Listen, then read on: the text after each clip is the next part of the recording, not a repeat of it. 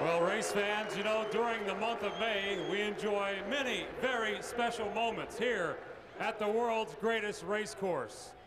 But here is one of the greatest traditions in the world, the annual singing of Back Home Again in Indiana. It's a privilege and an honor to introduce Mr. Jim Neighbors.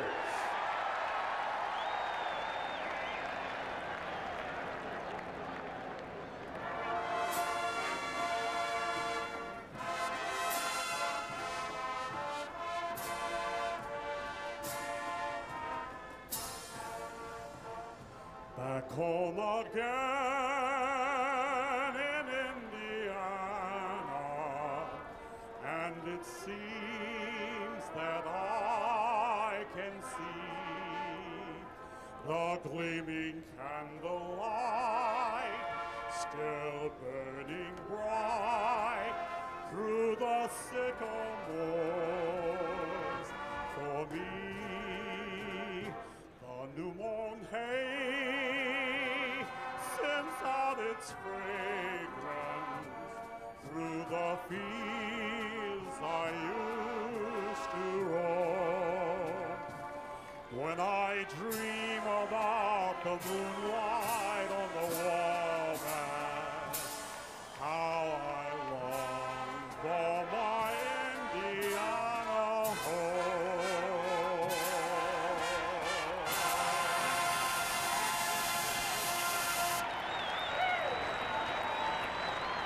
We move now to the head of the field, where the next words will be spoken.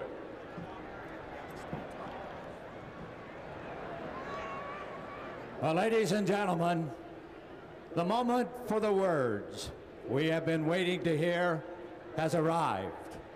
And to give those words is Chairman Emeritus of the Board of Directors of the Indianapolis Motor Speedway, Mrs. Mary Holman. Ladies and gentlemen, start your engines.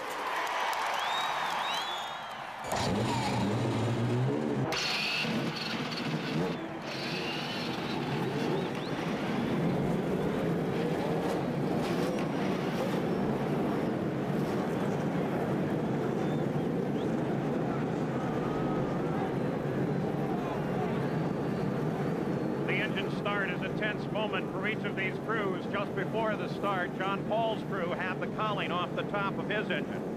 All the work done on the cars could be erased in a second. Each of these cars have been fully torn down during the past week and reassembled. It seems more common at Indianapolis than any other place that a car will fail to start, especially considering the crisp, cold day here. Lynn St. James, Mario Andretti all concentrate. There was much speculation over the nature of the command that might be given to start the engines as we look at pole sitter Roberto Guerrero. Considering, of course, Lynn St. James' presence, and the 3 times a woman has been in the field, Speedway officials have always arranged the command so that it would end with the words, "Gentlemen, start your engines," and they have done it once again. Raul Boycell, Eddie Cheever in the front row. Now on this crisp and cold day, the coldest we can remember, Al Unser Jr. They'll give the engines plenty of opportunity to come up in temperature and be ready to go.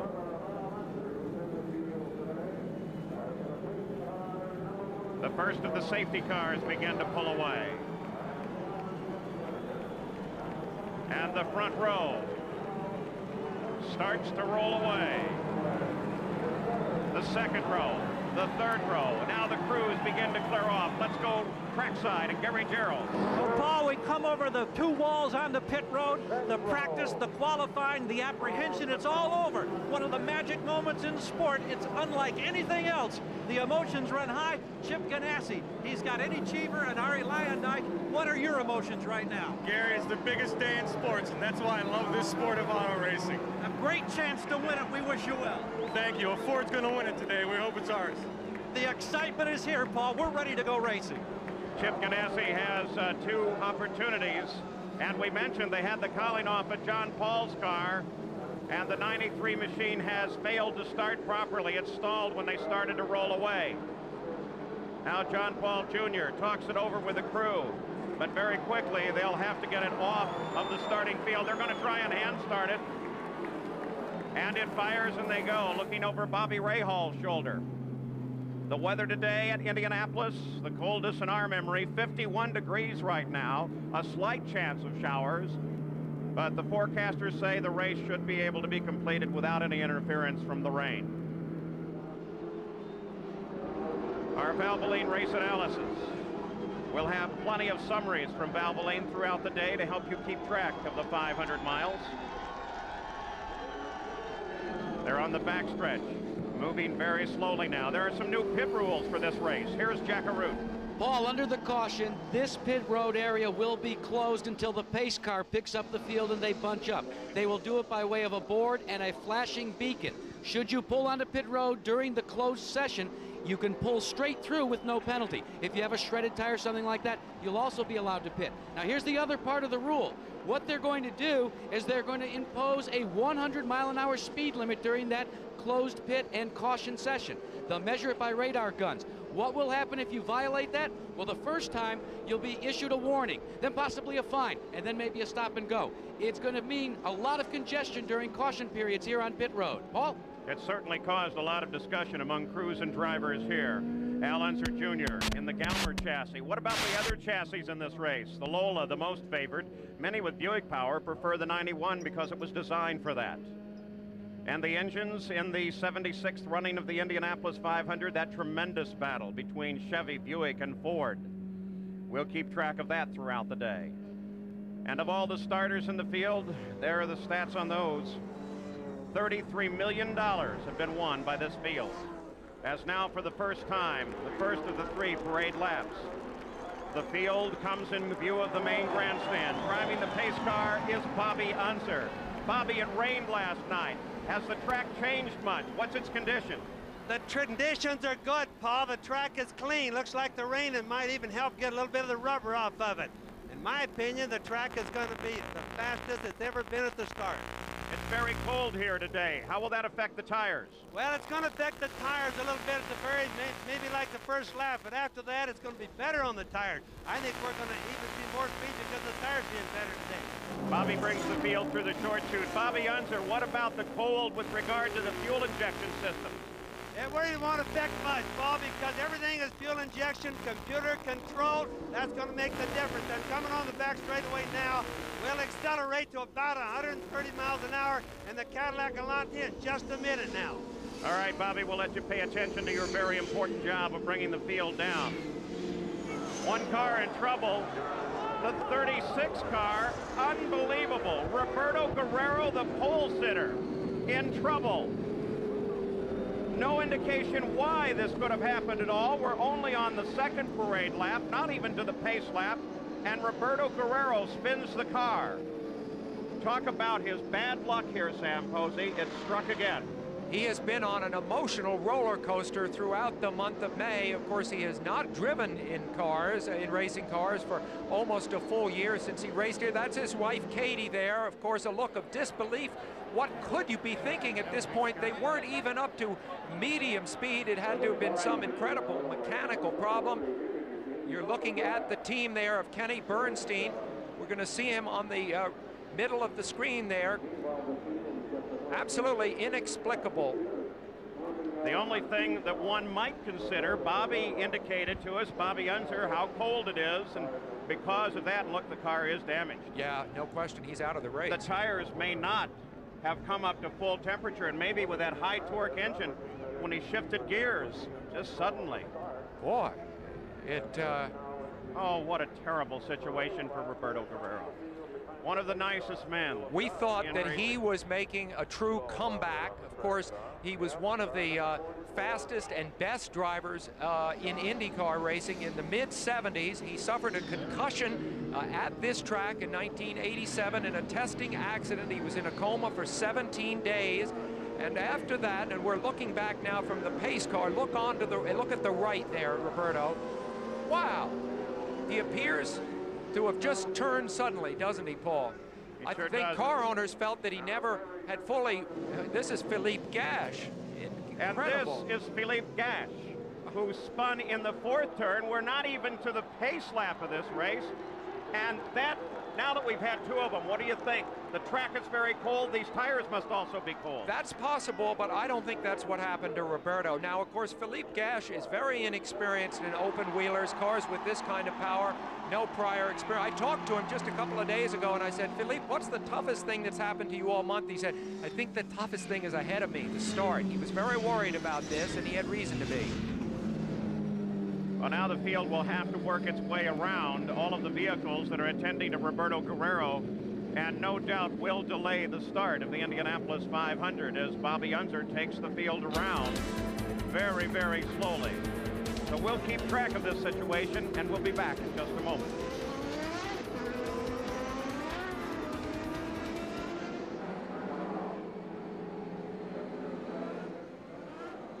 Well, the field is forming up and beginning what we are told now will be the pace lap, that they will go green next lap. Near tears, Katie Guerrero. Her husband's car has been reported as too damaged to continue on.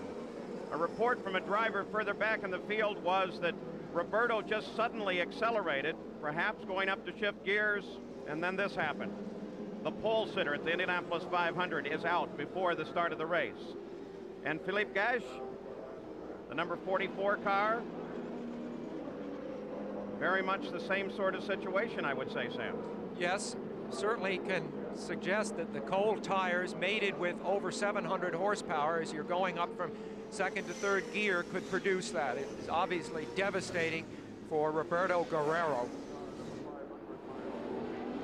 All right, the field now moving down the backstretch, the front row consisting only of 2 cars. Philippe's still in the pits now. He started the engine, made it around, but they are checking his car. Now the pace picks up as they move into the 3rd turn. 2 cars in the front row. The rest of the field not well formed behind them. Moving through the 4th and final turn. A very different kind of start than we might have expected. A totally different scenario without Guerrero in there.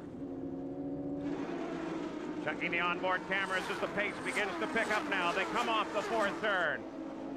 The field accelerates. The green flag is out. And Eddie Cheever moves to the front as the 76th running of Indy is underway.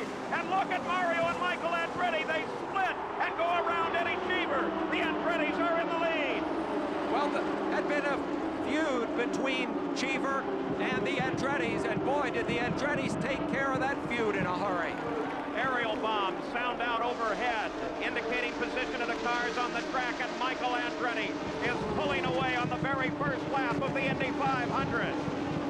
With conditions as they are, by the time his tires are up to temperature on the 2nd lap, we are probably going to see a new lap record at Indianapolis coming up very fast here. His straightaway speeds in the 240-mile-an-hour range with this following wind. And the first lap belongs to Michael Andretti. One of the biggest. Mario just behind. Eddie Cheever lies back in 3rd. The difference, by the way, between Mario and Michael's car, Mario has a red rollover bar and a red number on his car. And at the moment, the difference is that one of them is going a great deal faster than the other. This is one of the biggest leads at the end of the first lap that we've seen in a long time. I talked to Penske designer Nigel Bennett just moments before the start. He said that the following wind down the front straight is going to add 300 RPM to their speed there. That's the straightaway. You just saw it there. The Ganassi team now chases Mario Andretti. That's Ari Luyendyk that ducks under Mario into 2nd place now. Interval 1st to 2nd, about 12 seconds. Ari Luyendyk has the white rollover bar.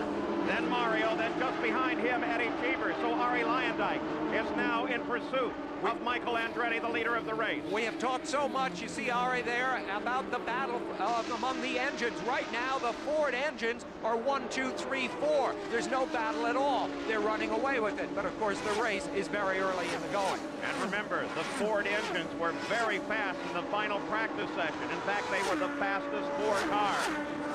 And they ran very well 2 weeks ago in cool conditions just like this. Watching the fight now for second place.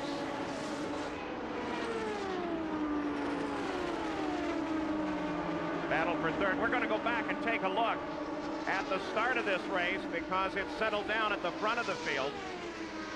And there he goes. Eddie Cheever makes his move forward, coming around Mario Andretti. But on the start itself, watch the two cars behind Cheever, Mario and Michael Andretti. Look at this. Have you ever seen anything like this before? No, I haven't. My guess is that Cheever missed a gear. He may have missed a shift up into fifth.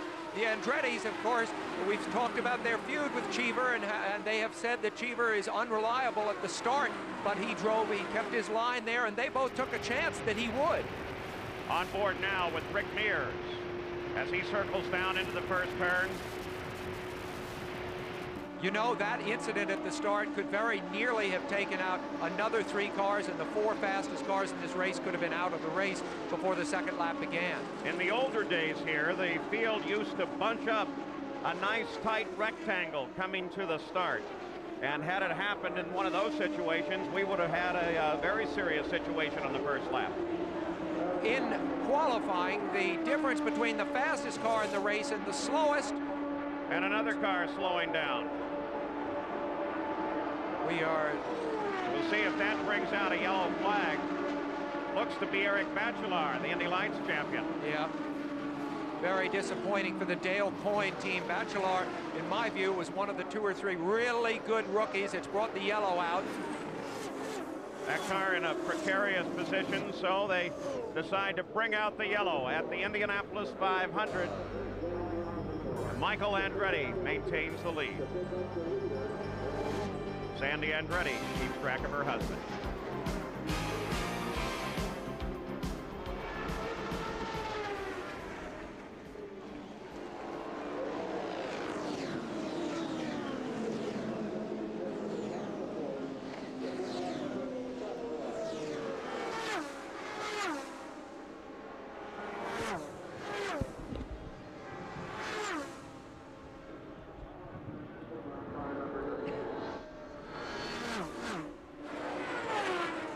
And there is that new rule that Jack Arute told you about, sign out. Of course, I don't think anybody would anticipate pitting this early in the race.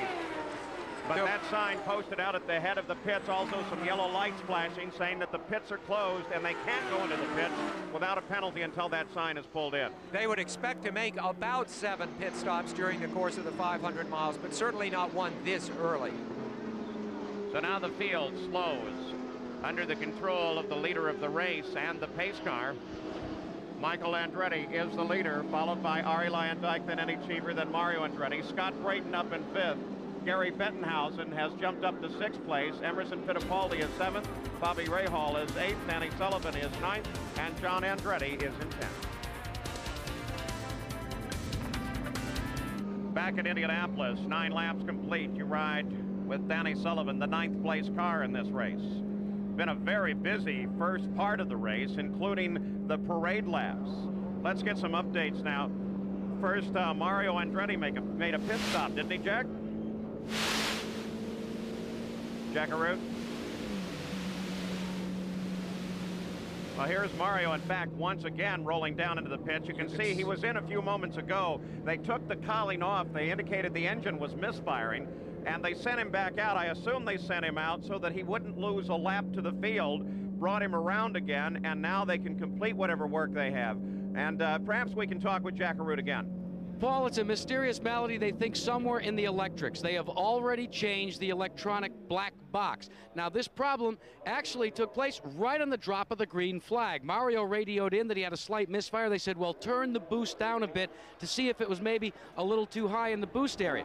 That was not the case. They thought they'd have an advantage by, under this caution period, being able to make the exchange, but unfortunately that didn't work. Let's go further up pit road to Gary Gerould. Gary. And Jack, we're alongside Kenny Bernstein, who of course has the entry, or had had the double entry of Guerrero and Crawford in this race. Can you shed any light on what happened to Roberto on those pace laps? I really can't. When I got to talk to him, it was at the end of the conversation. The last sentence, he just said, I spun. There's some rear suspension damage. I don't know if something broke first or if it was wetness on the track or what happened. I just don't know. As a racer, do you ever get used to the likelihood of something that bizarre happening after all this buildup? No, you really don't. It's awful tough. I feel badly for the team and for Guerrero because I know how bad he feels right now. And they say that's part of racing, but you never get used to it. Thank you, Kenny. Thank you. Paul? Very disappointed man, Lynn St. James. 22nd position. Took it very careful on the start, which is just the way a rookie ought to handle it, right, Bobby? Yes, it certainly is, Paul. I was just going to mention something about Roberto Guerrero. I was on the pace car, kind of watching that in my rear view mirrors. And on his injectors, he has a mono valve injector, which is a single butterfly. I think what happened to him, they don't have any power until all of a sudden it hits because of the type of injector. And he was trying to get his tires warm because the track is cold. And he lit the tires up. Too much power, all of a sudden it spun. All right, here's the way they lined up under yellow with 10 laps complete. As you take a look right square at Al Unser Jr. 10 tries, he's never won here, but he's been oh so close. 1989, remember his contact with Fittipaldi on the second to last lap of the race. He's the only driver in the race to have finished in the top 4 in the last 3 years. The pace car now pulls off. Michael Andretti leads the field down as we go back up to racing speeds at the Indianapolis 500.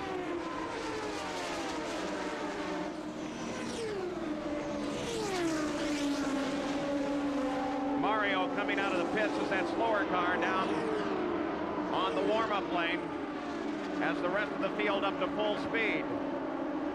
So Mario slides backwards in this field. His first pit stop took 1:37. His second pit stop almost 2.5 minutes.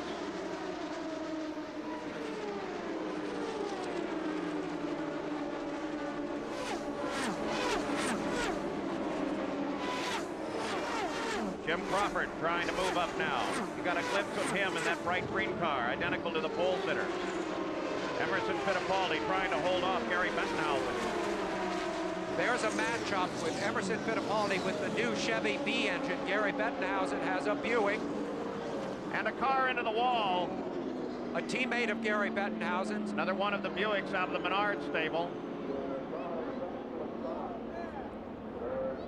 That's Tom Sneva's car. Yeah. Former winner of the race, and the front end heavily damaged there. Sneva, of course, living out in the Phoenix area, developing golf courses and a new complex of baseball fields. Sneva was trying to get out on his own. You saw him disconnect the steering wheel and pull it off. The front end of that car damaged so badly, he could have some tanglement around his feet, Paul Reed, and he couldn't get out right away. The fire that they had on the left was a small, like oil-type fire that wasn't going to go anywhere, but the big problem is going to be around his feet. Tom Sneva has crashed in 5 of his last 7 Indy 500 starts. Yeah, incredibly, he has not finished at all since he won this race in 1983, and of course he continues that streak now. And you notice how the field, see there's this debris all over the racetrack, and the field had to really come down. Look how close they are to the pit entrance, single file. A lot of them, I'm sure, said, oh, why don't you just let us go down through the pits? Let's look at this situation as it developed with Tom Sneva, as we're under our second caution of the day. You can't help but think how close on the racetrack this happened to where Nelson Piquet also crashed. Look at the upper part of the screen. That is a crash almost identical to Piquet's, Paul, Bobby. Very, very close. Lost it at the apex. He just flat lost it. It was just the rear end came loose. I don't think anything broke on the car. It was just simple matter. Another angle, same situation. And you can watch. It's right, Paul, at the most likely place that the guy loses it, at the very sharpest or the right down at the apex of the turn. Another look at the same accident from down right on top of the wall. Watch the yellow car, there it is. He did not hit directly head on, which is encouraging there. Not as severe an impact as Piquet's was. The speed was lower and the angle was better. Let's have high hopes for Tom Sneva. So Tom Sneva loses control in the 4th turn, catches the wall on the outside, bringing on the second yellow light of the day. We'll return with more action from the Indy 500 after this message and a word from your ABC stations. Well, just moments ago, they removed Tom Sneva from his damaged car, and look at that. Tom Sneva waves to the crowd, and you can bet they cheered back. So a precautionary ride to the hospital, but the first report is that Tom Sneva's in good shape. Another angle of this accident. Sneva is one of 10 former winners in the race, and some of those men, including Sneva, have not had much experience lately. And Bobby, your brother Al told me, you know, when you haven't been driving a lot, what leaves you is your ability to handle the traffic. Whether that was part of the cause of this accident, he was following other cars closely, and there must have been a lot of turbulence taking air off that front wing. Well, you can just see that the cars have so much adhesion, and then all of a sudden they just bust loose. Let's go down to the pits. Jack Arutz with Roberto Guerrero. Well, Paul, this is the first moment that Kenny Bernstein, the owner, had with Roberto Guerrero. He had just finally made his way back to the garage area. They've exchanged information. Roberto, share with us what happened out there.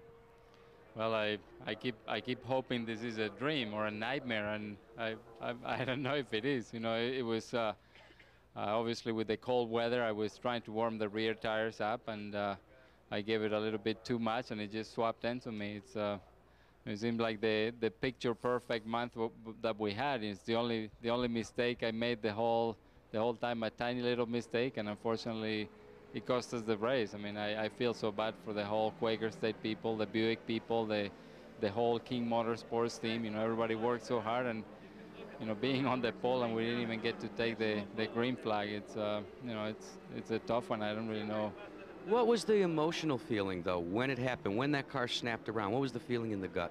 Well, at that time, I was still hoping it was a nightmare and I was going to wake up, and that's all. I mean, obviously very disappointed, but Roberto Guerrero will bounce back again. Time and time again he does, Paul Page. He's had his downs, but he's had his ups as well. Back to you. Roberto has not finished an Indy 500 since he ran second in 1987. Mario Andretti is back in the pits. You're taking a look at the speedway from high over the track from Goodyear's Stars and Stripes with its bright new colors. It's symbolic of the new Goodyear under Chairman Stan Gault, who has engineered a turnaround at that company. The Goodyear Eagle radials on the race cars are also displaying a new look. Bright yellow lettering that says Goodyear is #1. Tom Sneva's car, as they take it back to his garage, badly damaged. Back at the 76th running of the Indianapolis 500, I'm Paul Page. We continue to circle under caution. So let's take this opportunity to show you what the drivers deal with in the cockpit. Here's Jack. When Ray Haroon was in the cockpit of this Marmon Wasp, on the way to victory in the first Indianapolis 500, he had to contend with some things that were pretty basic and sometimes quite primitive. He had the use of the rear view mirror, a shifting system that was mounted outboard and utilized an awkward system of clutch engaging and shifting of gears.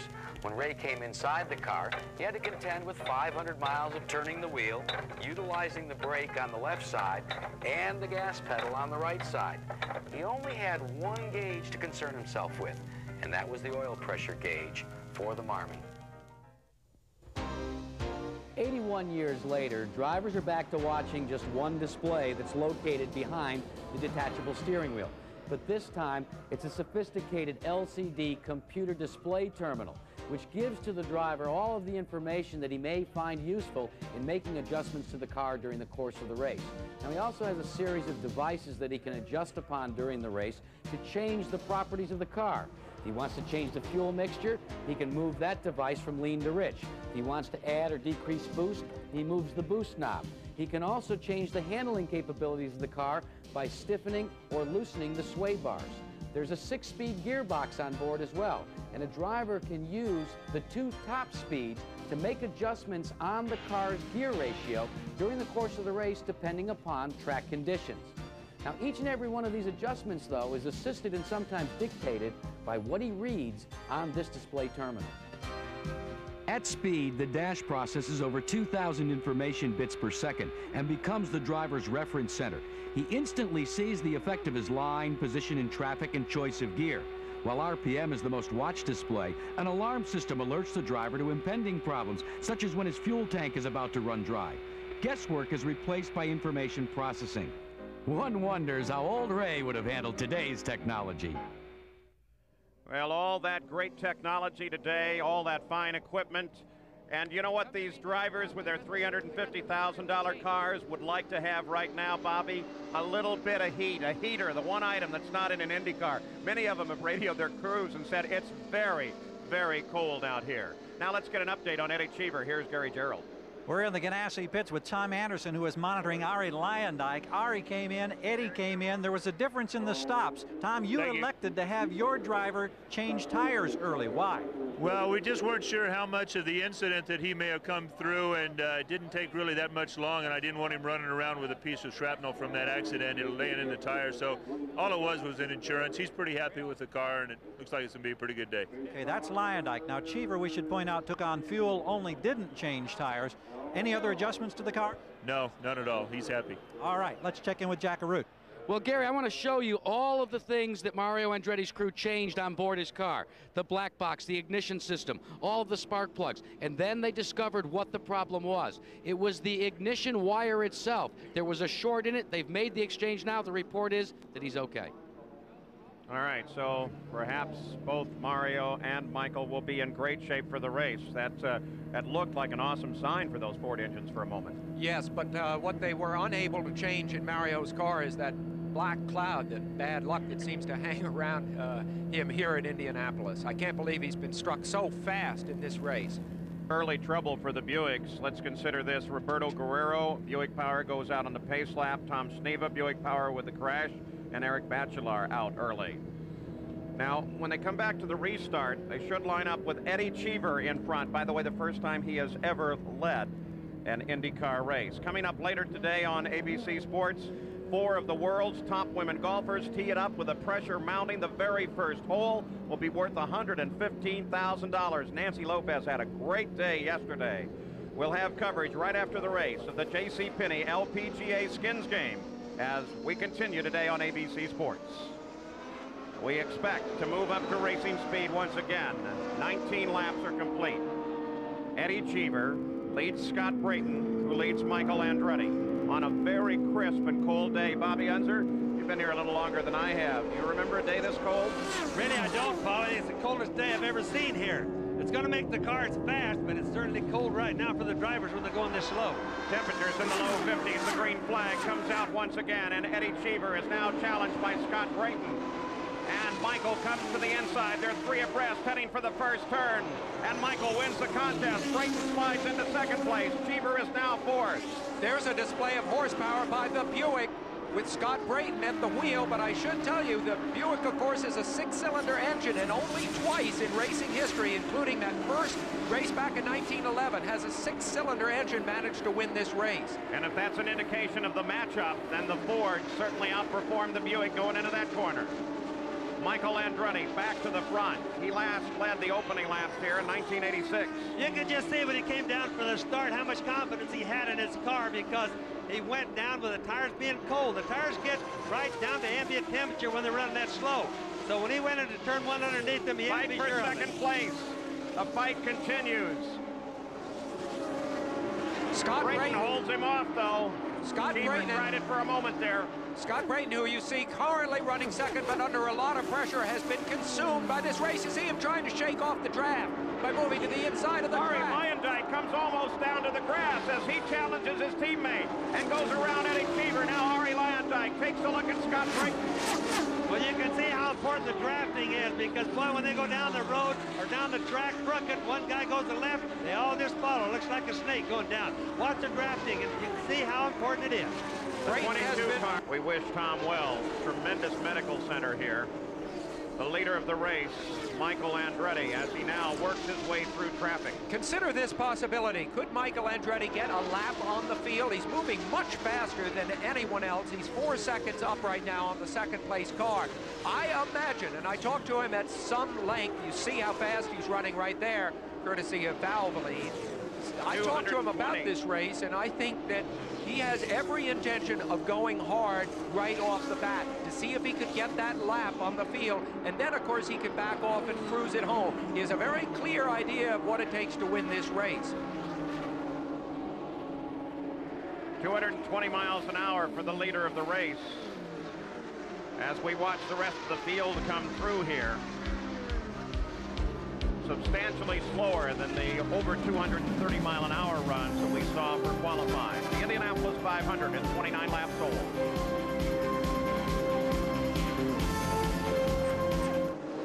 Back at the Indianapolis 500, I'm Paul Page. We're watching a battle now, really for 6th, 7th, and 8th. Starting back in 33rd after the first lap, yellow, Scott Goodyear has charged up to 6th place. You're on board with Bobby Rahal. And he's begun a battle now with Gary Bettenhausen and John Andretti. You see all 4 of them there. That's Scott Goodyear in the blue and silver car just in the front of that group. Tremendous fight. Here they come. There's Scott. There's Bettenhausen. And Rahal just moves around John Andretti. Yes, he certainly is, Paul. You know, I've been stalking them just a little bit right now. They're running awfully slow. Traffic is having an awful lot to do with it, but you look how low they're running on the racetrack. The racetrack has gotten slippery. Probably a lot of fuels or liquids have been lost on the racetrack. I'll tell you what, though, young Scott Goodyear is tough as look at Rahal as he comes inside Bettenhausen. Goodyear there in the silver and light blue car. On this cloudy day, a car a little bit hard to pick up. This awesome charge that he has put in, we can see it from Rahal's point of view. Rahal, as I said earlier, his long suit is going to be trying to finish the race with a car which theoretically has very reliable components. The leader of the race is Michael Andretti. He, by the way, is only about 12 seconds from passing the 13th place car of Rick Mears. But they're not communicating with Michael as they would like. Apparently his two-way radio system has failed, and because of that they are communicating solely in the old-fashioned with hand signals and pit board to the leader of the race, Michael Andretti. And that's bad when that happens, because it means all your information you get is basically like a lap old. Exciting pass by Rahal there. Rahal inside. He took immediate advantage of that opening. As 2 cars peel off, including Scott, to head for the pits on this, the 37th lap at Indianapolis. Rahal slippering by Gary Bettenhausen as both Goodyear comes into the pits. So Scott Goodyear, Canadian driver who has been very, very strong, finally got a Chevy engine in his car. But he was quiet all month. We didn't hear much from him in qualifying, and as you said, he started the race on the very back row. So this has been an astonishing performance. 16 seconds in and out for the Derek Walker-directed team. And Scott Goodyear, from an excellent position, was up in 6th place. Green flag stop and goes back into the race. On the 32nd lap, A.J. Foyt went 1 lap behind the remainder of the race. He currently runs in 17th. But look at Michael. He just overhauled Danny Sullivan like he wasn't there. Sullivan told me that their handling with the Alan Burton designed cars, the Galmer cars, is not good in traffic. And so I'm not surprised, since he is in traffic here. Bobby, I see you have a thought on that, that they had as much trouble there. Well, they thought that they were going to have a less of a loss in handling because it's cold, Sam. They thought they could run closer to the other cars. The big difference right there is horsepower. Boy, that's the old engine against the new Ford.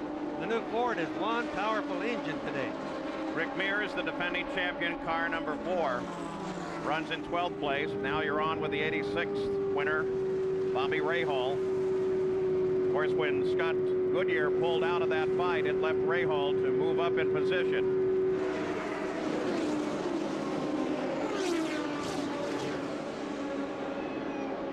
Michael Andretti still 13 seconds in front. Many of the drivers are intimidated by the Indianapolis 500, but we asked Michael Andretti. He said he's not obsessed with Indy at all.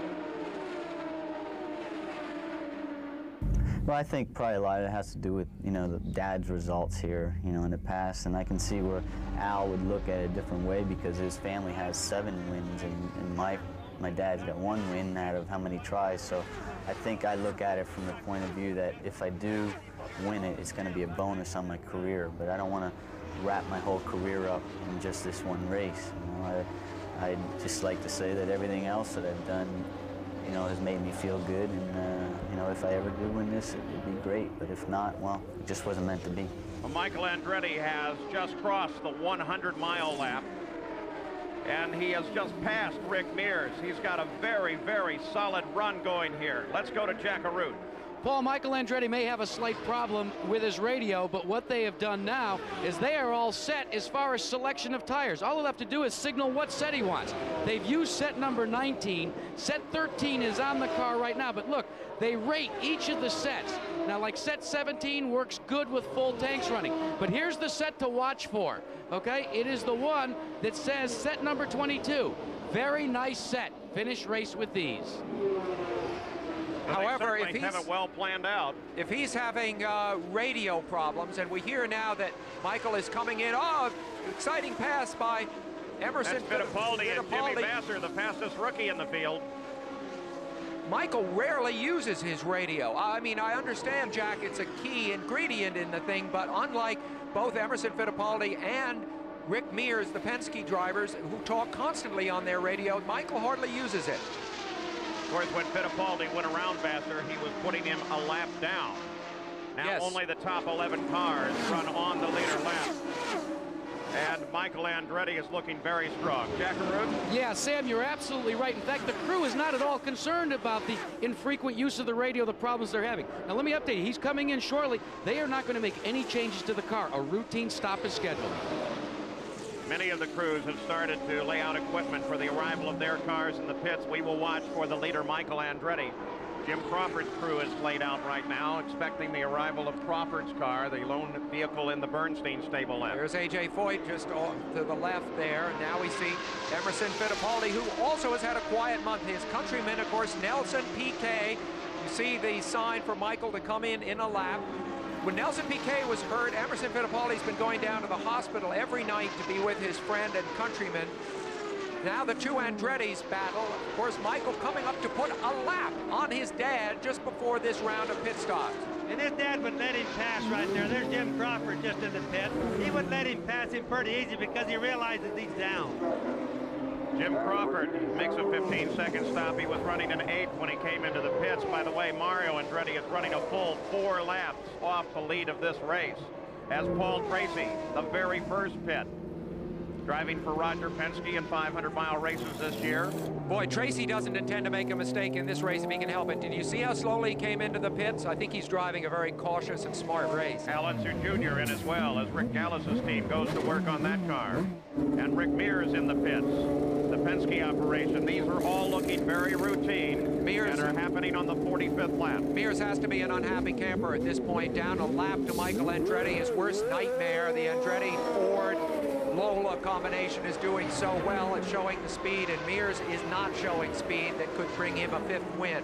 And here comes Michael, 15.5 seconds to stop for Rick Mears. Jack Arute waits for Michael Andretti. And as we told you before, it should be a normal pit stop, just changing 4 tires and taking on fuel. They had a little bit of a problem getting the vent hose in, but that wasn't really a tough situation because they don't need it till the end of the fuel filling process. They're completed, and he is down and away in 15.3 seconds. So Michael Andretti back into the fight. A good view of his number there, car number 1, in this case signifying the champion of IndyCar racing last year. Michael Andretti is the defending IndyCar champion, and he finished 2nd in this race here last year. Well, Michael Andretti had 13 seconds lead coming into the pits. Scott Brayton rolls back out into the fight as well.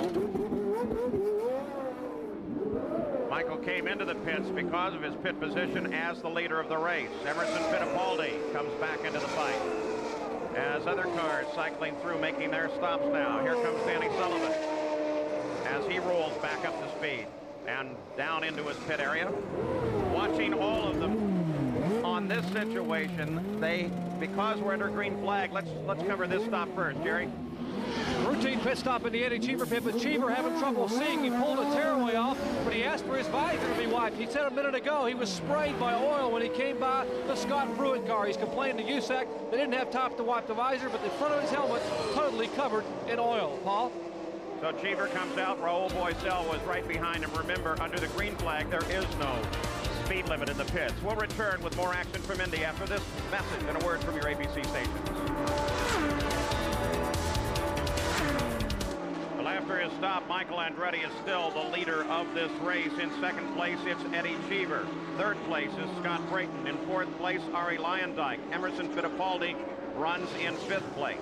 As we take a look at the top of the order, second half of the top 10, Ray Hall, Little Al, Scott Goodyear, Jim Crawford moving up through the field now, and Paul Tracy driving for Roger Penske. Interesting that he is ahead of Rick Mears. Tracy is having a very good run for himself right now. Well, that shows you sometimes the older cars are better than the new ones. I guess all we could say right there. Good place to start, Paul. The leaders at Indianapolis now find themselves having to thread their way through traffic. Some other drivers to keep track of. Lynn St. James, the number 90 car. She runs in 24th position right now. A.J. Foyt, by the way, is back in 29th place. Lynn St. James, incidentally, we see Philip Gash there, the Frenchman who lives in Cannes in the summer down on the Riviera, and then withdraws to Chamonix for skiing in the winter. Talked to him the other day. He's a marvelous man, I think, with a big future here. Philippe Gash.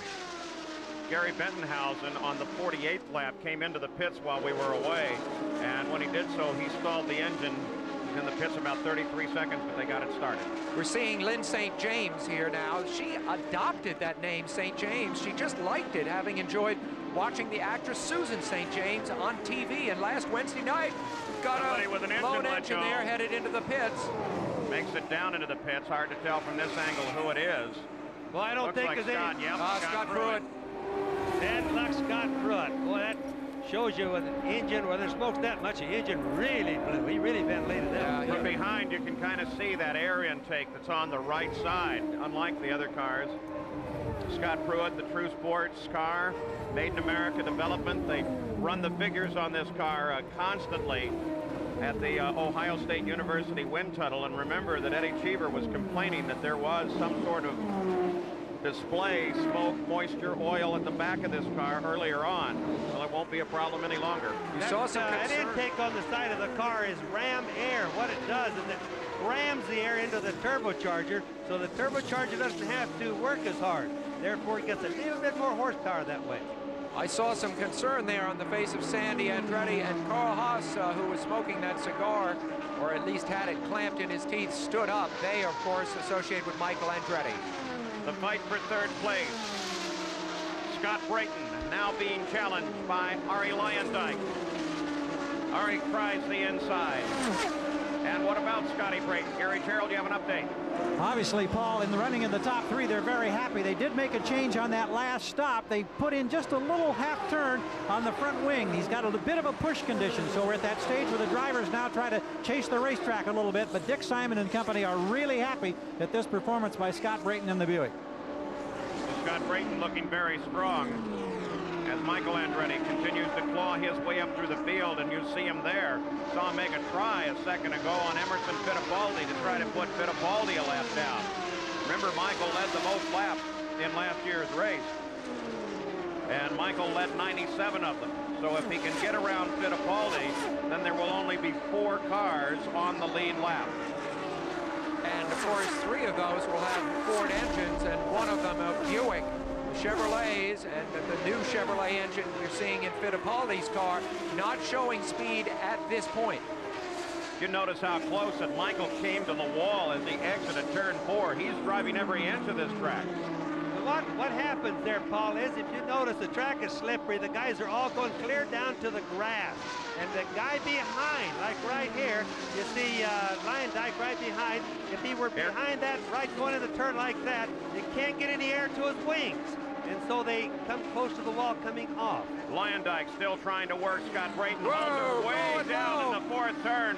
Uses that extra advantage of the track. Beautiful and he gets pass. past Brayton, but look, now here comes Fittipaldi as well, and there goes Michael. So Brayton, boy, once he got past, he got stunned by it. I wonder if something's wrong on that car. Well, there is something wrong. He's slowing down too much. He's bogging everybody down behind him.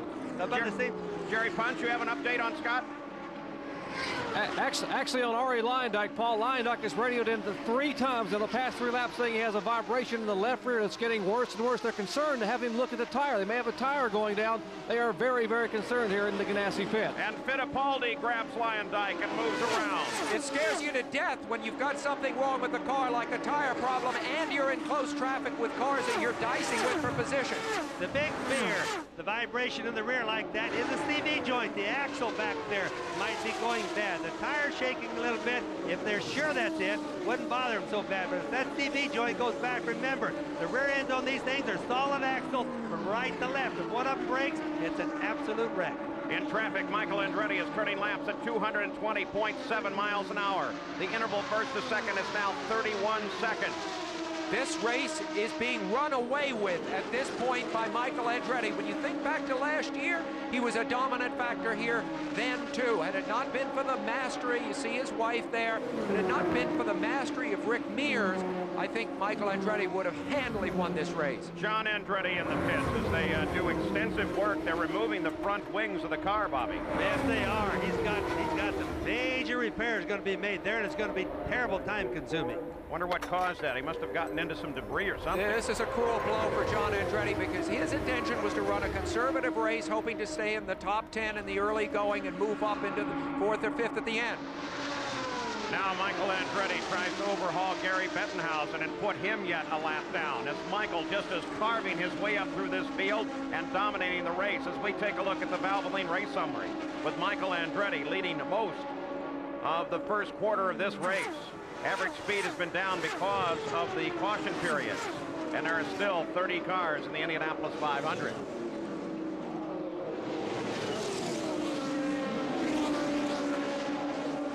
And with that maneuver, Gary Bettenhausen now goes 2 laps down.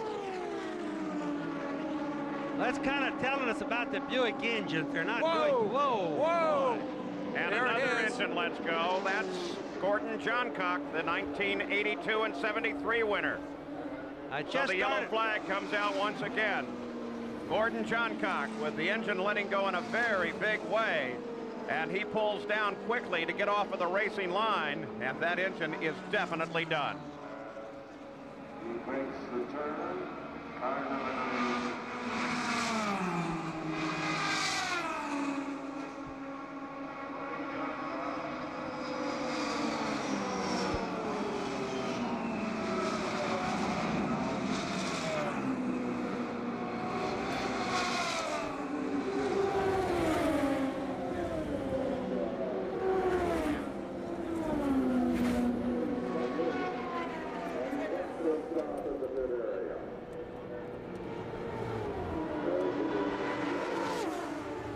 So with the caution out, Michael Andretti is still the leader. He's 29 seconds ahead of the second place car of Eddie Cheever. Fittipaldi is third, a lap down, as is Ari Leyendyk and Scott Brayton.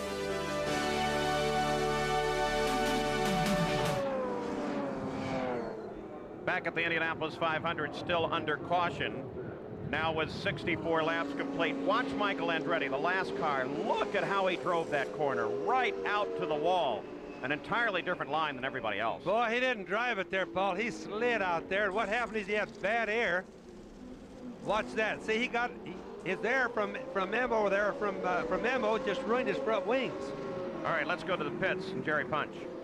Tom Anderson, the team manager for Ari Leyendyk, still showing quite a bit of concern. Now, Leyendyk made an opportunity to come on pit road. They did not change tires. They just added fuel only. The vibration still continues. Leyendyk has complained they are hoping, and they really are hoping, that it's just simply a wheel weight off and not a CV joint or something more severe. Let's go up pit road to Gary Jarrell. Medical attendants are taking Ted Bitting, a crew member for John Andretti, in for emergency treatment. He suffered an injury to his lower right leg or foot. It happened when John Andretti came into the pits too hot. He hit a tire, scraped the wall. That's what damaged that suspension that we saw on the left front. They replaced the suspension. He's back on the track. Paul? All right, so now we understand why John Andretti was in the pits with so much repair being done to his car. Michael Andretti is still the leader of the race. Eddie Cheever in second. Emerson Fittipaldi is third. Ari Leyendyk is fourth. Ray Hall is fifth. Scott Brayton is down to sixth now. Al Unser Jr. is up to seventh. Scott Goodyear is eighth. Paul Tracy is ninth. And Rick Mears is 10th as the green flag comes out once again. Only 3 cars remain on the lead lap. Michael Andretti, Eddie Cheever, and Emerson Fittipaldi after a round of stops under the yellow flag.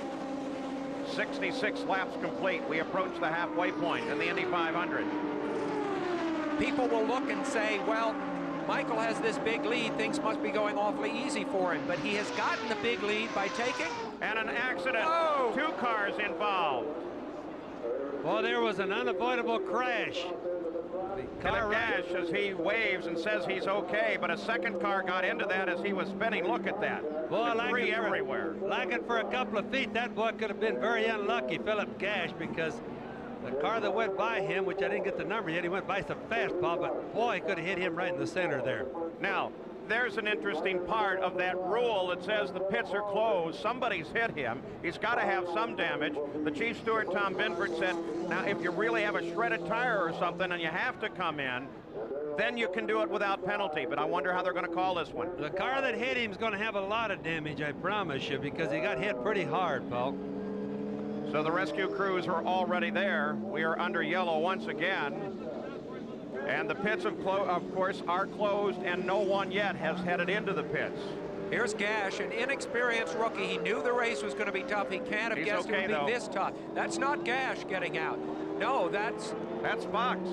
So down the track, that must be the other car. Yes, there's the answer. I'm glad to see Stan is okay. He's a marvelous midget sprint car driver. You see the damage to the front right. And he's laughing about it. Look at him. The right front of his car where it caught Gash is badly damaged.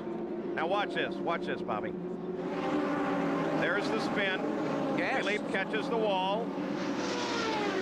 Oh. And Stan had nowhere to go. Wow. And Stan was almost into a spin himself trying to miss him. There was nothing he could do, but I can't imagine how lucky that Stan Fox and Gash are that he didn't plug him right in the middle. Yeah. Watch this now. Watch this.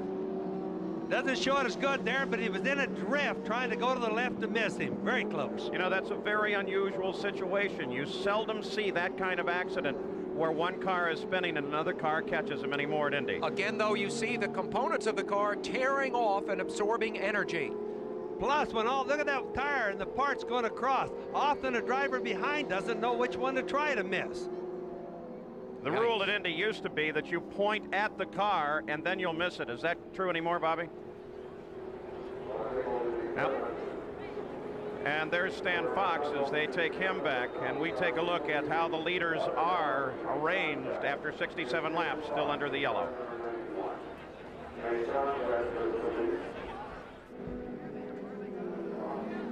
Back in Indianapolis, Philippe Gash obviously conscious there, removed from his race car, talking with his rescuers as they load him in the ambulance. You got a view there of Stan Fox, his picture, who was also involved in this accident. Here's another view of it. Gash loses control in the corner, slaps the wall. Now keep an eye on his car as Stan Fox, pinched off by another car, fails to miss Gash's car. Stan Fox is also out of the race. Looking at it from one more angle, Bobby. You know, one of the things that happens as you watch it, there's Gash out there hitting. Here comes the tires and the debris across. There's Stan Fox right there. You know, sometimes they don't know which to go for, the tire or the car. Let's go down to Gary Gerald. Well, Scott Pruitt has patiently been waiting here for a moment. A blown engine puts you out of this day. It's always a bitter disappointment. Was there any indication that it was going to be that kind of a day for you, Scott? Well, no indication to start off with, but the last 5 laps we were having overheating problems. We think we may have lost some sort of water pump because the temp would go way up, come way down, up and down, up and down. So, you know, I just feel bad that, you know, after this whole long race that, you know, to come up short and end like this, and everybody worked so hard on the Budweiser True Sports team that, you know, you just come away really disappointed. How difficult for drivers today in this cold weather after all of the heat of the past 10 days? Well, I mean, because the weather conditions have been so up and down, we had a fairly good handle knowing that we were going to have to run a little less wing in the front because the car would get loose. We started out the race, wasn't quite right. First off, we made some changes and my car was real good. So it's just unfortunate we couldn't play out the whole race. We'll see you in a couple of weeks in Detroit. You got it. Thanks. All right, let's go to Jack Arute. Gary, let's update you on that mysterious radio problem with Michael Andretti. Michael's never had a problem with his radio. Here's what happened. They had a spotter up in one of the suites, and he had the key down. He had the key depressed on his radio. Once they got to him, everything's fine. Now let's also update you on the Arie Luyendyk situation. You heard us talk about CV joints. They're a constant velocity joint that it's the end of each axle. They move. It also provides the power back to the wheels. And as Bobby Unser alluded to, you don't want one of those to go out at 226 miles an hour. Now the whole axle will spin around and cut the suspension off the rear of the car. Michael Andretti still leads the Indianapolis 500. We'll return after this message and a word from our ABC stations. Back at the Indianapolis 500, Lynn St. James makes a pit stop under yellow. Very carefully, they're taking their time with this stop. Her objective, we're all sure, is simply to fare well in this race. She's not racing to win. That's not the objective of a rookie, though occasionally rookies have won. And Lynn St. James, taking her time, rolls back into the action. She's under yellow. She can take all the time she wants. But how did Lynn St. James get interested in racing to begin with? Well, when I was a teenager, cars became a fascination because my friends, which were my boy friends, but not boyfriends, but the guys that I was buddies with, they were all into cars. And so I was either handing them a screwdriver, you know, so I could start the engine, or, which is usually the way it was. I mean, it was like, you know, really, these were not always neat cars, you know, but to keep the cars going. And we used to cruise around town. And I remember in those days, on Sundays, all the stores were closed, and in the wintertime, we used to go out in the big parking lot there at Kmart and do donuts in the, you know, in the parking lot. And so it was kind of, there was an escape, I think, about racing. And there was also, it was just a lot of fun. I mean, it was just something that was really fun, and going to the races was fun. So that became an element, but I strictly as a spectator most of the time, except for a few times when I mouthed off and they let me drive, you know. But I was the girl, you know, so it was, but it was okay. I mean, I was just part of that world, though, that I was comfortable when I was in that world. When I was with the guys, either at the races or just hanging out and doing things with the cars, I was comfortable. I realized that I was comfortable in that environment. So Lynn St. James under the yellow. There's another rookie, the fastest rookie qualified, Jimmy Vassar, driving for Jimmy Hayhoe. Dennis Conner also has an interest in that car. We continue under yellow here. Michael Andretti continues to be the leader. He started this race ranked 27th in laps led at Indy. Now he's up to 20th, passing such great names as Lee Waller, Frank Lockhart, Jimmy Bryant, Tommy Milton, and Jimmy Murphy. Now, there are some changes here at the track this year, not just in the rules, but also in the physical plant. Here's Jack Arute.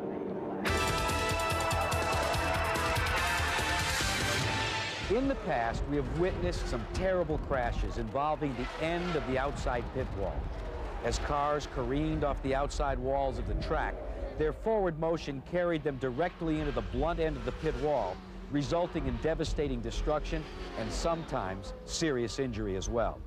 Now, in an effort to reduce the exposure to accidents created by the pit entrance, Speedway officials shortened the outside pit wall over the winter by some 42 feet, and they also shifted the individual pits equally forward. Former driver Bill Simpson and his safety company worked over the winter months with Speedway officials to design a special crash absorption system that utilizes the same material that makes up the interior shell of every driver's helmet. Now, the concept is that take different densities of that material and stack it forward of the concrete abutment, with the idea in mind that a crashing car would have the energy of the crash itself absorbed by this material before the car reached the concrete.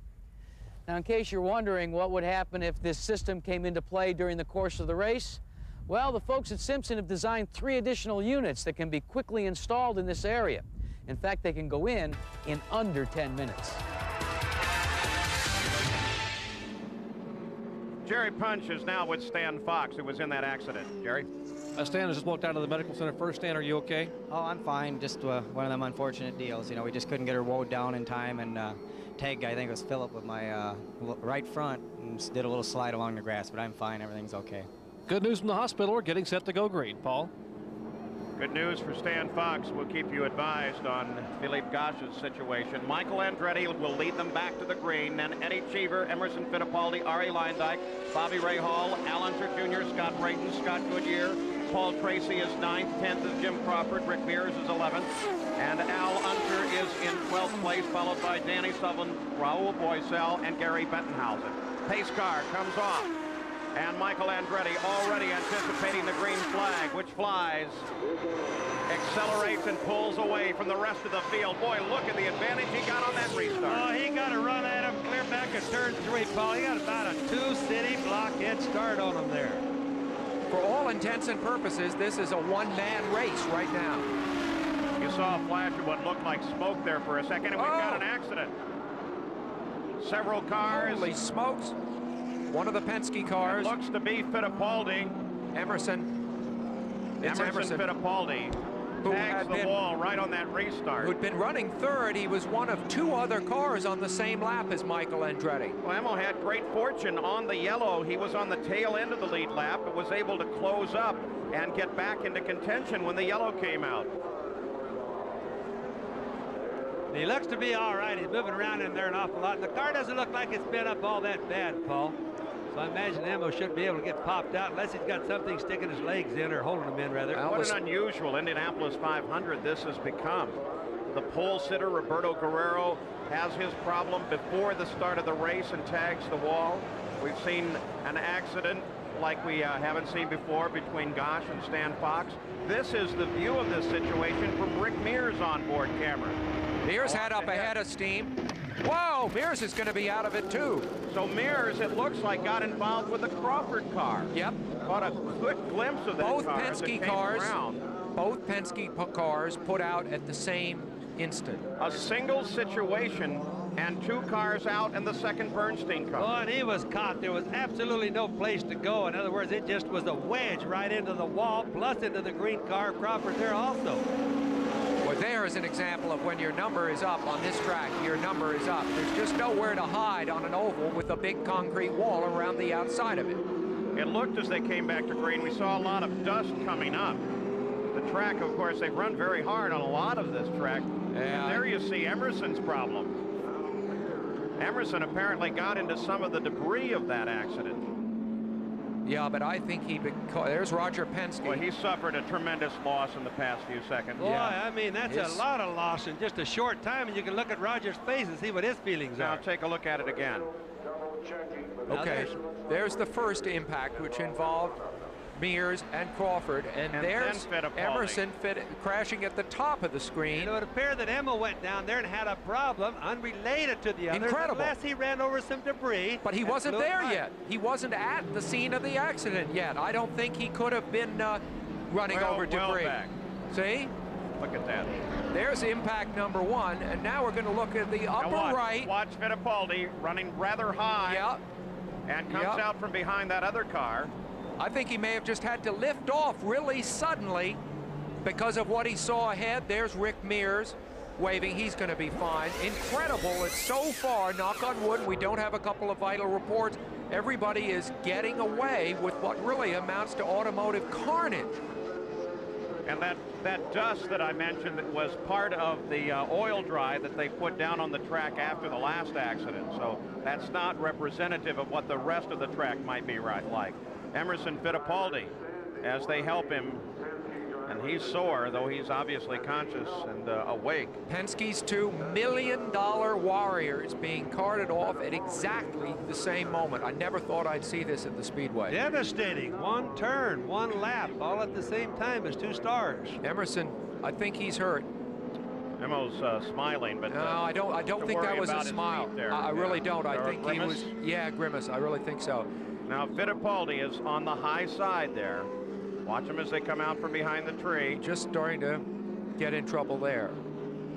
On the low side, actually, down low. That's what we meant. And catches the wall. Yep.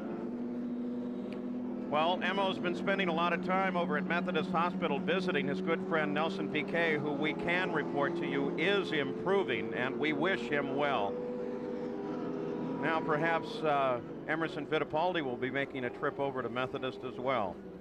The Hanna Emergency Medical Center here in the grounds. Mears and Fittipaldi both on their way there. We'll be back after this.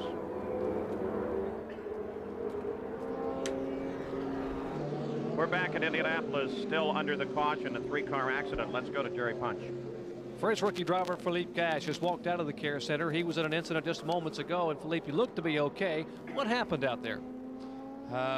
Yes, I'm okay first. I think I'm lucky because the crash was really hard. But I don't really know what happened. You know, guy in front of me braked suddenly in turn 1. So I was surprised and I was obliged to brake also. And then I spun and I hurt the wall.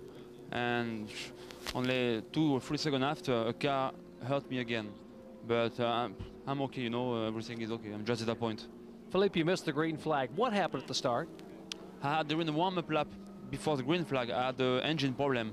The engine was cutting, running, and then instead of that, I spun in the first time, and I go to into the pit to change the black box, the electronic box, and then it was okay. But I was 3 laps behind. Philippe Cash, okay here at the Care Center. Paul?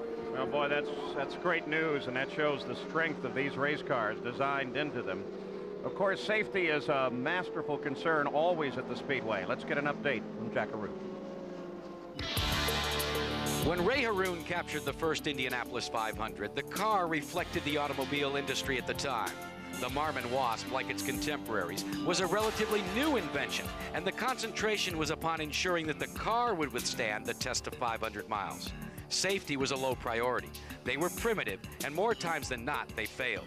As the sport evolved, so did the cars. By the early 1950s, competitors were at the controls of an Indy Roadster, a vehicle built specifically for Indianapolis. Simply put, the Indy Roadsters were iron cars for iron men. They were built high off the ground.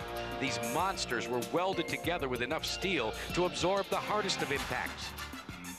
In a crash, the cars would spin, turn, toss about, and tumble.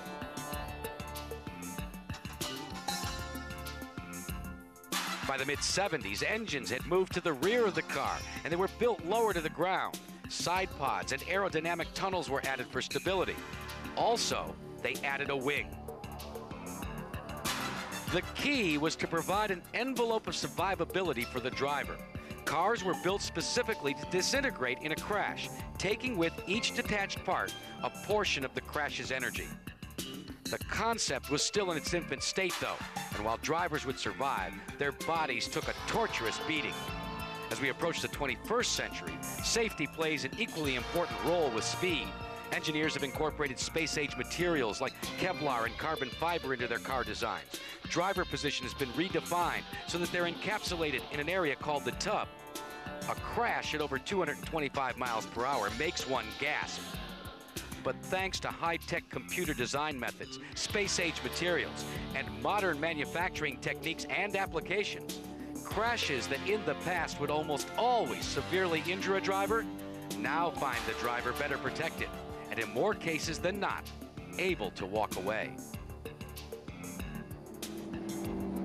Still under yellow at Indianapolis as a result of the accident that took out the cars of Jim Crawford, Rick Mears, and Emerson Fittipaldi. 3 very big names out of the Indy 500 in one situation. Now, this was just moments ago. Dominic Dobson, the 68 car, the left rear was not firmly attached when he spun up ready to roll out of the pits. No damage as a result of that, but boy, they had to get the car back around before anyone else got into that area and get a wheel back on it. Jackaroo? Paul, you're looking at John Tasanagas, who's the fuel man for Mario Andretti.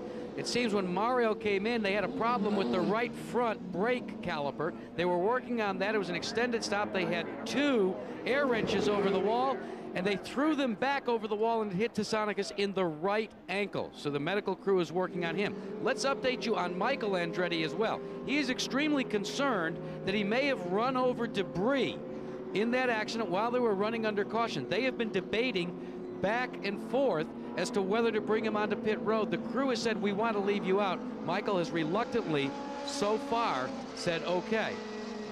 But now we've been told he's going to come in 3 laps. He's going to come in. So he's won the argument, fellas. Well, we're looking at the car, and of course that would make sense to me to take the word of the driver and what he's feeling in the car. Well, you know, the problem with that is the tire may not be cut, but it could get the pressure when he's in the turn.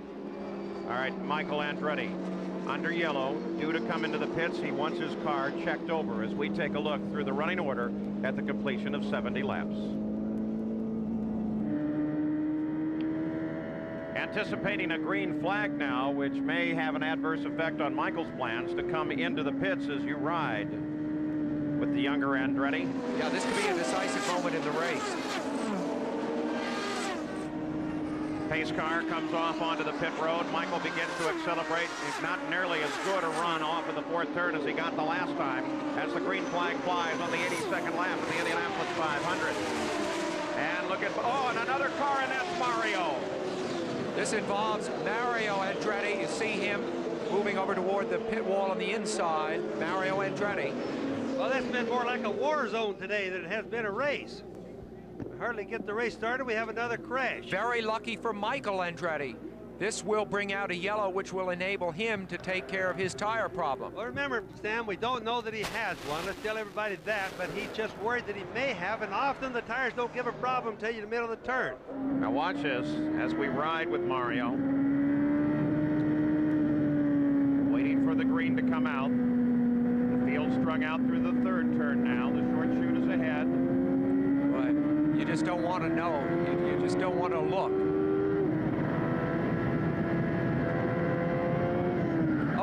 Back end just came loose. Yo. Oh.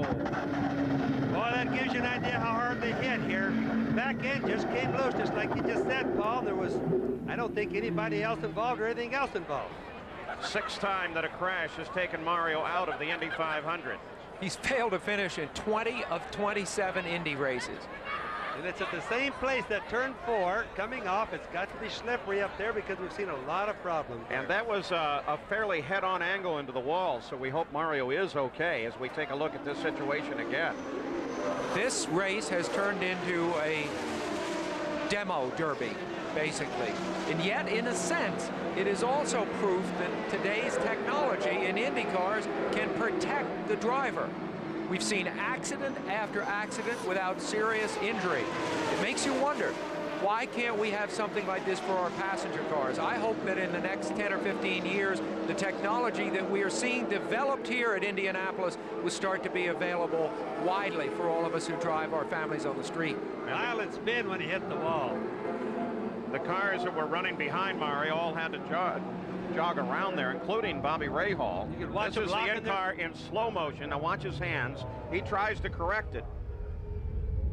Yeah. Now remember, on a rear engine car, that once it's gone sideways, you see he quits working the steering wheel, because once you've gone so far sideways, there's nothing left to do with the steering wheel. Just ride it out and hope for the best after that. And did you see him push his head back into the headrest just before he went to the wall? Yeah. So you don't get a whiplash and pop He took precautions, that's for sure. That's the move of a veteran. Yeah. I bet he pulled his feet back in there, too. This view is right from the wall that separates the main straight from the pits. Well, he hit that thing head on. I mean, it's bad. It has been seriously dangerous in turn 4 this year at Indianapolis. So a most unusual Indianapolis 500 is 84 laps old.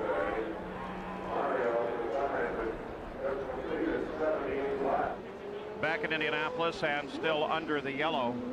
Been a very busy day, 6 caution periods thus far. Michael Andretti is the leader of the race. Eddie Cheever is in second. The only 2 cars still on the lead lap. They've completed 85 laps. There's Bobby Rahal. He is down in 4th place. Eddie Cheever, of course, is going to have to hold off a charge by his own teammate, Ari Leyendijk, when we come back to the green flag, because Ari will want to come up and fast and try to get on to the lead lap and race with Cheever. Rahal, of course, has that Chevrolet engine, and only Ford engines are ahead of him. So the scenario which sees Rahal win as the other engines all break is in place right now. Bobby Rahal, the 1986 winner of the race, twice a champion in this series. We ask him, why, with all your businesses, do you still race? Must be love. I do love it. You know, I think we've got to work to make the cars safer, the circuit safer, but I don't, you know, I don't want to leave the sport now. And if I have an obligation to myself, it's to make the sport safer, so that not only will I benefit from it, but those coming up. And so, even though I could walk away from it right now, I really don't want to. I really love the sport. Bobby Rahal. And we are still under yellow here, waiting for the green to come out. Scott Goodyear on the pit road. Rahal had his Rolex watch that he won when he won this race in 1986, stolen the other day from his apartment here.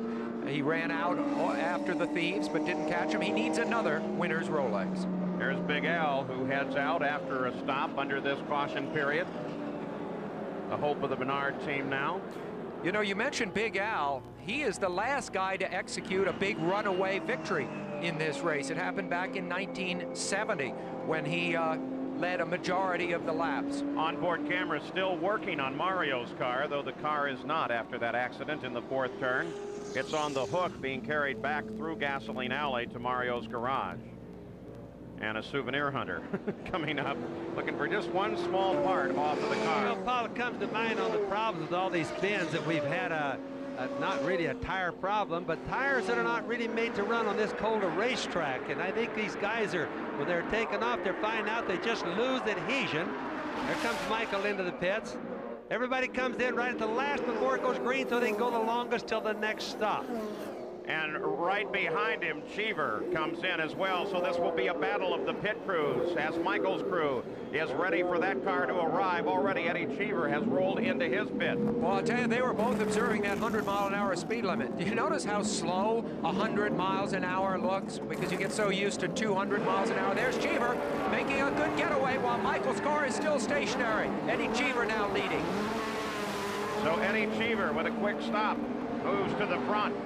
And Michael Andretti rolls out of the pits. Routine stop under the yellow, both very careful about the speed limit. But it sets up, for the first time today, the possibility of Michael having to battle for the lead. He's going to have to make a pass to regain the lead. First time he'll have to pass somebody in an honest way, you're saying, Sam, instead of just lap cars. Our statistician, Greg Fielding, just pointed out to me that when Big Al, your brother, dominated this race back in 1970, he led 190 of the 200 laps. Nothing like that since then until now. Certainly makes the race easier when you do that. When you have to pass a lot of cars to race for the lead, it's a whole lot harder.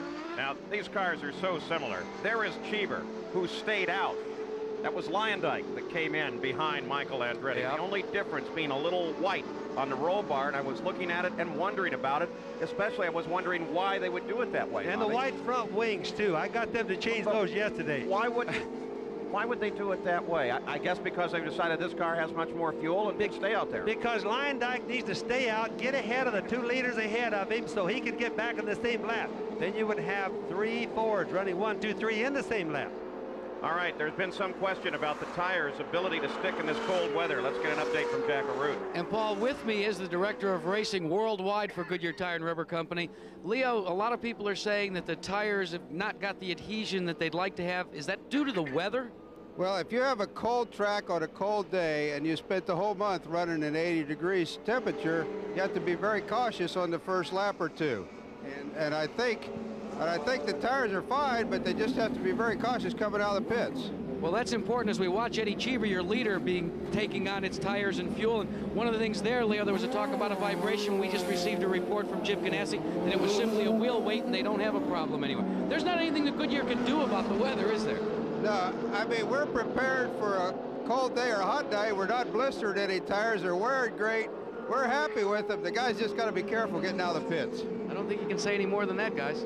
Well, in my memory here stretches back to 1960, and I don't remember a day nearly as cold as this. Believe it or not, when I asked the Goodyear engineers what difference the tires are, what is different about the tires this year than last, they said, well, they're rounder. Isn't that a strange thing? Well, the thing about it is, it's so rare that you have a cold day like this, and they can't make tires that'll work really cold and still work good if it's really hot. And if it's really hot, they blister all the time if they're not working right, so then they get knocked for that. So it's really not Goodyear's fault. So Michael Andretti still dominating the Indianapolis 500 as we're just 12 laps away now from the halfway point. And just so everybody knows, when the tires get warm after a few laps, you really don't have any more problems. The rubber just needs to work itself and get some heat within itself, and then they're okay again. So it's, of course, right after all these restarts when it's cold. So in a sense, a crash is a self-fulfilling prophecy because, of course, it produces the chance for another crash. And the pace begins to pick up now. The green flag comes out again. And once again, they're racing at the Indianapolis 500. Get a good view of the entire field as they come through. Now, Michael's way back in the pack right here, but he's actually way up in the race. All these cars that he's passing are lap cars, everybody knows. And you will see how much faster he is going, or I think you will. Michael Andretti, the leader of the race, there he is. For a second, I picked up the wrong car. Now take a look down through the field. That's Ari Leyendijk just in front of him. And Ari runs in 6th place. But during those stops, remember there were only 2 cars on the lead lap prior to the stop. A lot of people caught up on that situation. So now all the way down to 6th place. So that means that Bieber is in there, as well as Raul Boisel. I'll tell you, Brayton, they all got their laps back. This is an ideal situation for Michael Andretti. He is probably the hottest, fastest, loosest, best driver of right today, and the fact that the track is so tricky only plays into his hands. Let's go to the pits once again. Jerry Punch is with Rick Mears' dad. Bill Mears, you just were inside talking with Rick. What's the story on Rick? How's he feeling? He's okay. He's not hurt hardly at all. His feet's okay and everything. How about Emerson Fittipaldi or Crawford? They were all in the same incident. I didn't really check. They were in another room, so I don't know. But I just went in and looked at Rick. He's okay, and they're going down, just check him over and say, be back in a little while. So we're happy. So they are going to take Rick Mears down to Methodist for some x-ray. That is good news as far as all the Mears fans are concerned. Paul? There's his mom, Skip, as well, that comes up. They both were able to go back to the medical center. Well, the numerology suggested Rick couldn't win his 5th this year because the spacing between his wins just wasn't right, and he started from 9th on the grid, where no one has ever won from. You know, I was wondering about that, though, because Danny Sullivan started on the same position that he actually won this race on, 8th position. But then when the pole sitter goes out, Sam, before the start, what does that mean? Change everything? The statisticians will have to worry about that one. Now, Michael Andretti continues to perform flawlessly in the Indy 500. He's now taken that engine further in the lead than it has raced at any time thus far this season. In the first 2 races of the season, which run only about 200 miles, he's now approaching 250 miles. And there on the left of the screen in that black car is Bobby Rahal. And remember, a great many knowledgeable people in this sport picked Rahal, thinking that the Ford engines and the Buicks would fail along the way. Rahal knew what he had to do to be the, so to speak, winner of the Chevrolet part of this race, and he is leading of all the non-Ford engine cars right now. Now Bobby Rahal runs in 3rd place. He is challenged from behind by Scott Brayton. And they're running laps at some great speeds. Boy, leader of the race, Michael, has been up above 220 consistently since the start of the race. Whoa! And there goes Scott Brayton with the motor letting go. You know, I hate to say this, Paul, but Buick has just had problems today. Now, a lot of these Buick engines, just so everybody knows, have not all been built by Buick. They've been built by different people that Buick allows to build them. So they're not all the same problem, or at least they shouldn't be. They have different types of injectors on them, different camshafts in them, a lot of different concepts in these Buick engines. But boy, right there, pretty vivid example of what happens when you get into a sport with an engine, because it can blow up right in front of everybody. So Scott Brayton will fail to finish. Now his 8th failure to finish in 11 Indy 500s. We'll be back after this message and a word from our ABC station. This is the network television debut of Goodyear's newest blimp, Stars and Stripes, which was christened on Good Morning America recently. It's piloted today by Larry Chambers. There it is. Beautiful machine. Giving us some great shots from high overhead. We anticipate a green flag shortly. Look at the Buicks. We started the race with 12. Only 5 are left. Guerrero, Bachelor, Sneva, Fox, John Cack Crawford, and Brayton. All by the wayside, though not all due to engine failure. Some accidents involved in that as well. The last, of course, Brayton, as the green flag comes out, and you watch Michael Andretti work the 5/8 of a mile straightaway at Indianapolis. And just that fast, the 5/8 of a mile are gone. Into the short chute at the south end of the track. And look how he pulls away from the rest of the field, right out to the green. You never saw anybody else in the shot. Michael Andretti, a tremendous run. And Paul Tracy apparently in trouble. The last Penske car, and another car into the wall. Another car into the wall. Vassar. Jim Vassar. Vassar. Wow. one of the really top rookies in this field, a man with a big future. You know, you would think by now, with the problems that these drivers are having, and they're seeing the other guys have with their cold tires after these restarts, that they'd go a little bit easier, Paul. You know, they may not understand what's happening. Isn't that the kind of thing that they would go up and down the pits and tell everybody to be concerned with, Bobby? They see this all around the track, believe me. All right, let's go down to the pits, Gary Gerald. Well, we're down here in a bit of a traffic jam, and Scott Britton is out of the cockpit. You were running so good, but it just didn't run long enough, and that's a familiar theme, unfortunately. Well, you know, it is and it isn't. There's been a lot of cars and engines that have gone out so far, but really I think what happened to us, Gary, is that the temperature's so cold out there right now, and with the immense amount of yellows we're having, which we didn't anticipate, we're having a hard time getting temperature in the motor. So when you're coming up and off of boost, it's a big temperature cycle on the engine. And so I don't know if that's what did it, but I was trying real hard to get around Rahal there at the end, and I'm sure I had some strong numbers at the end of the straightaway with drafts. What about all of the incidents? Has that been a problem of temperature with tires? Well, it hasn't been a big problem with tire temperatures, because the tires, Goodyear's done a really great job. They're gripping real good. I had one stint in there where it was a little bit loose, and it was, I had to make adjustment on the car, but that hasn't been a problem. Scott, let me slide back here. Here's Jim Wright of the Buick company. You've been working on these engines. I know that every year you make gains, Jim, but here you are again, not maybe to finish the 500 miles. Yeah, well, we've still got a few out there that we're hoping that'll finish, but, being that Scott and his, as a partner or as owner of the business, you always pull for him too, but we just got to go back and do some more work, it looks like. All right, it's an emotional, tough moment for these people. Let's go to Jerry Punch. Dr. Henry Bach had just come out of the care center here just a moments ago, and was giving us a report on some of the long list of drivers. Let's listen in. Some report on his x-rays. Okay, Henry, you just came out. You have a list of injuries on certain drivers that have been brought in just moments ago. Tom Sneva has been released from Methodist Hospital in good condition. His x-rays were negative. Jim Crawford is going to Methodist, as is Rick Mears and Emerson Fittipaldi and Mario Andretti. Rick Mears sustained injuries to his left knee, and we'll get x-rays of that in his feet. Emerson Fittipaldi has a puncture wound to his left knee, and Mario Andretti has injuries to both of his feet, the extent of which we won't know until we see his x-rays.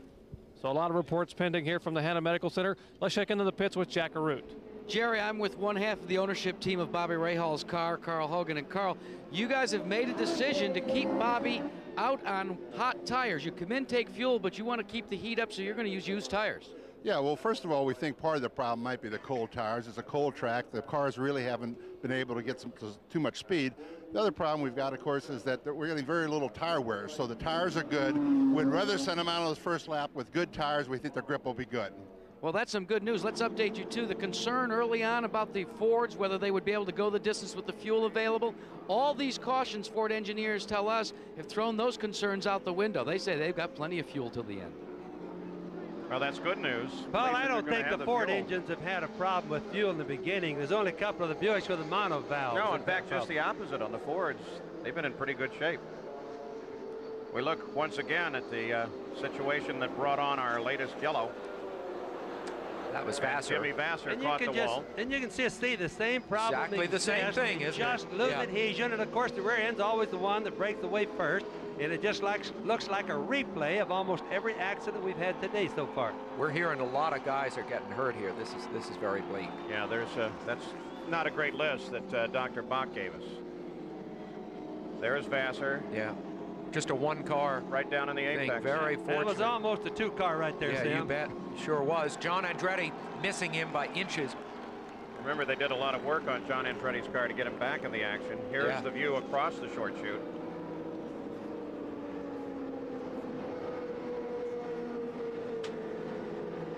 A lot of damage to the right side of that car. Let's go down to the pits. Gary Gerald is with Rick Gallis. Rick Gallis, this is turning out to be a most unusual Indianapolis 500, but right now you're one of those teams where this race is coming into your hands. Well, we've planned it a little bit like this, Jerry. We knew it'd be hard running with the Fords with their aero package, but we felt the car's been working good. Al's getting quicker. I mean, we just run 2:21 and we're back on the lead lap, so you never know. at 2:21 and back on the lead lap. What have you had to do in terms of adjustments to get you up to that speed to get into this position? Well, Al's real good at working with the car during the race. He just absolutely never gives up, and we got Alan Mertens here, and we've been working to get the push out, and they've done a good job. We had a good pit stop, and so you know, stranger things have happened. How concerned are you about the Fords that remain and set the pace? I'm always concerned if people are in front of me. I want to beat the people in front of me. It doesn't matter if they're Fords or Chevys or Buicks or whatever. So we're just going to run our race and do the best we can, and hopefully at the end we'll be there. All right, that's Rick Gallus calling the shots for Al Unser and keeping an eye as well on Danny Sullivan. Paul? And Jimmy Vasser being taken to an ambulance now after his accident. The Hanna Emergency Medical Center much too busy today. As we take a look now at cars out of the Indianapolis 500. And there are right now 19 cars still in the action. Guerrero didn't start it. Eric Bachelard, Tom Sneva, Scott Pruitt, Gordon Johncock. Neither one of those is a result of injury. Philip Gosch, you saw him. Think back to how many of these were crashes. Yep. Stan Fox was involved in the accident with Gosch. Rick Mears, Jim Crawford, Emerson Fittipaldi, all in the same accident. Mario Andretti in a solo accident. Scott Brayton had his engine let go. Paul Tracy pulled to the inside just at the same time that Jimmy Vasser was catching the wall to bring out the current yellow. Looked like on Tracy that it was an engine on his, Paul. That Valvoline race summary, I'll tell you, it's very revealing to see how many of those were accidents. And it is also revealing, there's Lynn St. James's car momentarily in the pits, to see the really great drivers in this sport are coming to the fore right now at the front. Driving conditions are very, very difficult out here right now. And we've got on the leaderboard Michael Andretti, Eddie Cheever, Arie Luyendyk, Al Unser Jr., Bobby Rahal. These are very, very good drivers. Three four-time winners started this race, Bobby. One of them is out, Rick Mears. A.J. Foyt is 14th, 3 laps down. And your brother, Bobby, Big Al, is 7th, 1 lap down. So we're still under yellow at the Indianapolis 500. Many of the drivers, like Scott Goodyear, they're very wisely weaving back and forth, trying to keep heat in their tires on this cool day in Indianapolis, keeping the temperatures up so the tires will adhere as we're ready to come back to a green flag. They just need to keep that rubber working like a rubber band. Temperature won't come in right now, but they need to work it, Paul. Michael Andretti, car 1, the leader of the race. Here we go. Second place. Eddie Cheever, second. As the green comes out, the field comes back up to speed. Boy, they are accelerating very early. They picked up the power in the short chute between 3 and 4 long before they were inside of the green. Another car into the wall. Like you say, Bobby, it's surprising that they have not learned the lesson. Well, I really think they have, but I don't think a lot of the drivers remember the old days when tire temperatures were so important before Goodyear had figured out how to work the rubber. And the guys are just having a problem with it. And it just doesn't look like it's going to get any better. You see guys like Ray Hall and Big Al and Little Al, guys like this that seem to have enough experience, but how does that answer Mario Andretti? He's really good here. It's Brian Bonner who climbs out of the car. Another rookie in this race, and he appears to be okay. That's the good news on Brian, but once again, the tires do not appear to come to temperature. Not a problem with the tire, a problem with a cool day. Brian Bonner was running 16th. Yeah. Well, he hit that thing really, really straight head on. Just goes to show you, though, sometimes the impact is just right. The driver doesn't get hurt at all. With Bonner, he's standing on his feet. It doesn't look like his feet are. I don't think he was really up to speed, though. Do you? Speed, yeah. Exactly. You see, still a hard hit. You know, yeah. How many times could you even hit Danny head on like he did at 60 miles an hour and survive? I'd a lot rather be sitting here in the booth than in his car, I'll tell you that. He's probably doing 100, maybe 100, 120 miles an hour when he hit the wall there. Oh, all of that. Not nearly the 200 that we see, but he was certainly going fast when he got the wall. But Brian Bonner did pop out of that car. Look at the rear wing, how it's bent over there. That just shows you it didn't touch anything. Shows you how hard it hit, Paul. It just bends it over the side. We've had 51 laps under green, 51 under yellow, as we're 2 laps beyond the halfway point. 255 miles have now been complete. Brian Bonner's dad was a flyer in the Navy in World War II. He's a patriotic guy, Brian, and that explains the flag on his helmet. He put it on just at the time of the Gulf War a little over a year ago. Well, when you see him with slow motion, you see that he did get the right front. hitting the wall just a little bit before it was dead center there, and that probably helped. Well, not probably, but it did help tremendously. Look at the water coming out. That's on the track. It needs to be cleaned up also. So Michael Andretti, once again under yellow, continues his lead at the Indianapolis 500. And it's located just behind the garage area, not far from the first two turns of the track. It's a fully equipped medical facility. They're quite proud of it here. Jerry Punch reports. Of the 560 acres that comprise the Indianapolis Motor Speedway, one stands alone in terms of importance. On that one quiet acre is the newly expanded Hanna Emergency Medical Center. Inside the sprawling facility are some of the most highly trained medical personnel in the country, poised to save a life under the watchful eyes of Dr. Henry Bach. A flashing red light above the door kicks the system into gear, and Dr. Bach's troops man the communications cubicle. Finally, a telephone rings from the observatory stand, and the medical staff is given the particulars of the accident. Next stop is this computer, which puts the injured driver's complete medical history at their fingertips. This data allows treatment planning even before the injured driver arrives. In my opinion, I can't think of anything to make it more efficient, aside from the fact that you would put the track around a major hospital that has operating room facilities. Through our planning and through the way the system works out here, a lot of which was developed before I came here, I think that we have the most efficient system that we can under the circumstances that we have.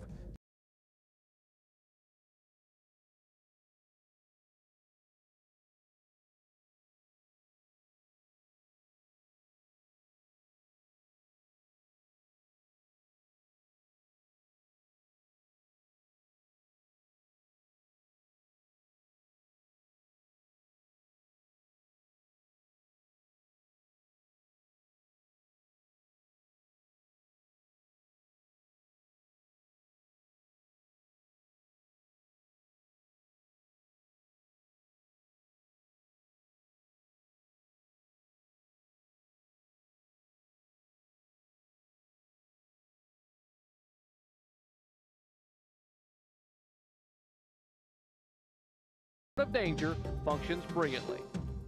I guess I don't know any way to more fine-tune our system than we have in terms of experience for our people, in terms of the experience that the hospitals had at Methodist for treating trauma victims, in terms of our assessment on the track and our transportation in a very timely fashion down to the hospital. I feel very confident that we're doing the best job that we can do.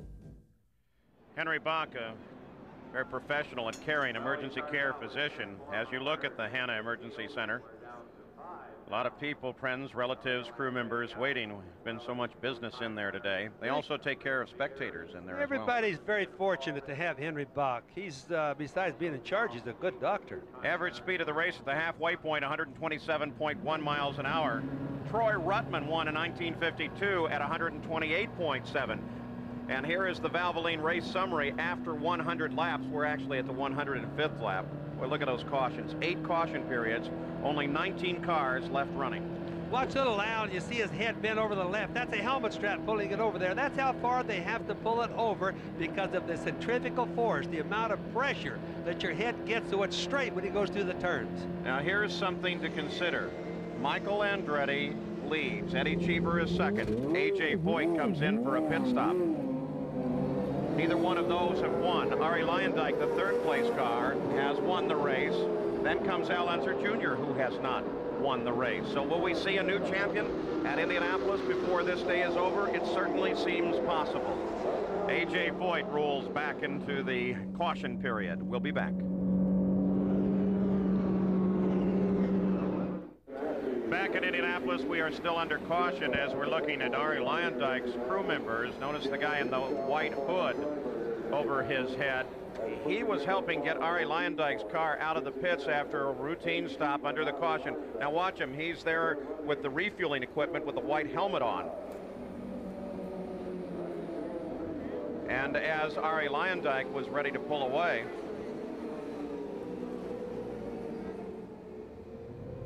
lost his balance and fell on the race car. The worst thing that you could do. He was taken back too far and couldn't hold his balance. He's lucky he didn't get run over, Paul. Thank goodness the rules require the refueler to wear a helmet, because he hit the wheel and then bounced off the track itself. Let's go to Jack Arute. Well, Paul, let's update you on first Bobby Rahal. Rahal, as you know, is elected to stay out on those hot tires. He reports that he has a slight push, but he says he would prefer to have the push at this point in time with the track conditions. Arie Luyendyk, on the other hand, they've told him, don't try to close in on the leader all overnight. You've got plenty of time, and they feel that they're going to have many more cautions. Well, let me show you something new that's here on pit road as well. These are pagers where you not only can get the subjects that you need, you know, you can be told when you need to call home, but check this out. We can now give you the running time and the scores of each of the cars as being by satellite, all the way up in the air and then back down here to pit road.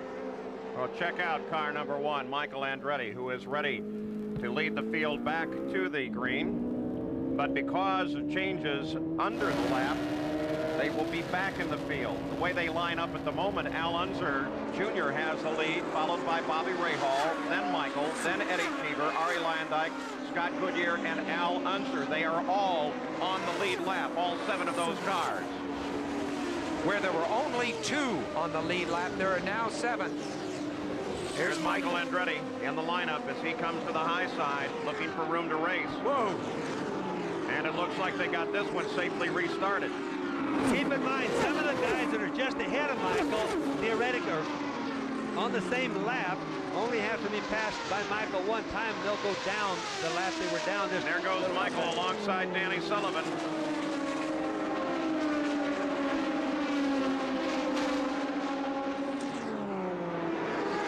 Michael looking for room to race and now chasing the leader of the race. There he is in front of him, Al Unser Jr. Michael comes to the inside, and Michael has the lead once again as he flashes across that yard of bricks that is the start-finish line at Indianapolis. And just that quickly, at the 110th lap, Michael Andretti is back to the front. An incredible drive. You can just see he not only is handling good, but he's got the power. He really puts it down. He passes those Chevrolets like they were standing still, Paul. It means that Chevrolet is going to go back to work. Sandy Andretti watching so carefully. Look at John Andretti as he starts to pick up position as well. Now remember, the field is mixed in at this point with a number of cars that are running off of the lead pace. Michael Andretti cut that first lap coming back to green at 208 miles an hour. His cousin, John Andretti, here. Had problems in the pits earlier. John Andretti, good little driver. Running in 17th position now. Many laps adrift. It's very hard for a driver in a big race like this to basically have little or no chance to win, but be out there exposed to all the same danger than you would if you were contending the lead. Cheever and Luyendyk. That's Cheever on the outside, Luyendyk to the inside as they battle with one another. Boy, that got kind of crowded there for a minute. They had that Mexican standoff going into the turn, Paul, and then got in between them. And the fight there is for 4th place as the teammates. Again, Ford power on both of those cars fight, and for the moment it's resolved in favor of Luyendyk. And you see these terrific low-level cameras called lipstick cameras that are showing you just how much small debris there is on that track. Eddie Cheever and Luyendyk both in the Chip Ganassi cars. And it's been wondering all month, people have been wondering which one of them is the fastest driver. Both Ford powered, both Lola cars, all new stuff. Thus far, we have had 9 cautions in the race. Most cautions, 1988, 14 of them. Gary Bettenhausen in the yellow car having himself a fine day. Bettenhausen running in 6th place right now. And keeping the Buick hopes alive. Pitting. Rahal on the pit road. Well, that isn't a good sign. Rahal's pitting a lot earlier than he should be. Well, they just made a stop under that yellow a few laps ago, so we'll watch Rahal to see what the problem could possibly be. This is, ironically, almost the same point that he went out of the race last year, just as he seemed to have a chance to win it. Jack Arute is right there, Jack. It's a flat tire, fellas. They had to come in and change a tire. Now, remember, he's the one that gambled to stay out on old tires. It came up the wrong way for him this time. Only 9.7 seconds to change the tire. All right, a flat tire is going to be from debris, not being worn out. And the problem is is that would have made any difference if it was a new tire or a used one, but with all the wrecks we have, just imagine how many little pieces may be laying around that racetrack. Ray Hall went into the pits in 5th place, but he dropped back during that. Scott Goodyear, for one, was able to get around. Very costly stop for Ray Hall. Under the green, that's a bad time. Jeff Andretti. Jeff Andretti catches the wall, this time several laps back into the green flag. Driving A.J. Foyt's car. Oh, Gary Bettenhausen, Gary who just well. talked about his run, a fine run. Look at the tire on the left, still rotating, still rolling down the track. The debris is still early. Gary Bettenhausen. There's his car. He's failed to finish 15 of his 20 Indy 500s. The tire finally rolls to a stop from 200 miles an hour. And exactly 20 years ago, Gary Bettenhausen almost had this race won. Small problem right near the end really robbed this man of being a winner of the Indy 500. Gary's car doesn't look too bad. The left front has bent a little bit, and he shouldn't have many problems. He has problem getting out because his left arm doesn't work too good. From a prior accident. Right. Yeah, yeah. He can still drive good with it, though. It doesn't bother him a bit. Doesn't look too bad in terms of a little easier to repair and not much damage to Gary, but that car is out of the race. Another look at it, Bobby Unser. Now just violently. Boy, Jeff. Looked like a wheel was off the car before the car started spinning, and Jeff really caught the wall hard. Gary Bettenhausen was behind the accident. Now he's talking with the crews on how they're going to hook his car. Boy, those were both Lolas. 27 Lolas started the race, and the... Now watch. See, that wheel's already gone. Yeah, the right rear came off of that thing. It happened so fast. I didn't catch it a while ago, but watch as it goes around there. There is no right rear. There's the right rear rolling down the track. Now, that's about the worst tire you could lose because the rear end is going to come around when that happens. But, Bobby, aren't there supposed to be locks now to prevent that? Well, Paul, there are, and I really can't explain that. That's a head-on crash. That's a bad hit right there for Jeff. Same angle PK hit at. And just the a tub real bad heavily wreck. damaged. But you're right, the wheel, even if the nut that holds the wheel on were left loose, Paul, there's a safety lock on there that should prevent it from coming off, and I can't answer that one for you. And once again, these safety crews who have worked far too much today are huddled around another car, and this time it belongs to Jeff Andretti. It's an A.J. Foyt entry. Mario Andretti's youngest son. Yep. 12 cars have been sidelined by accidents, and we're just past the halfway point in the Indy 500. So, a race riddled with accidents and a very strange start. We'll be back.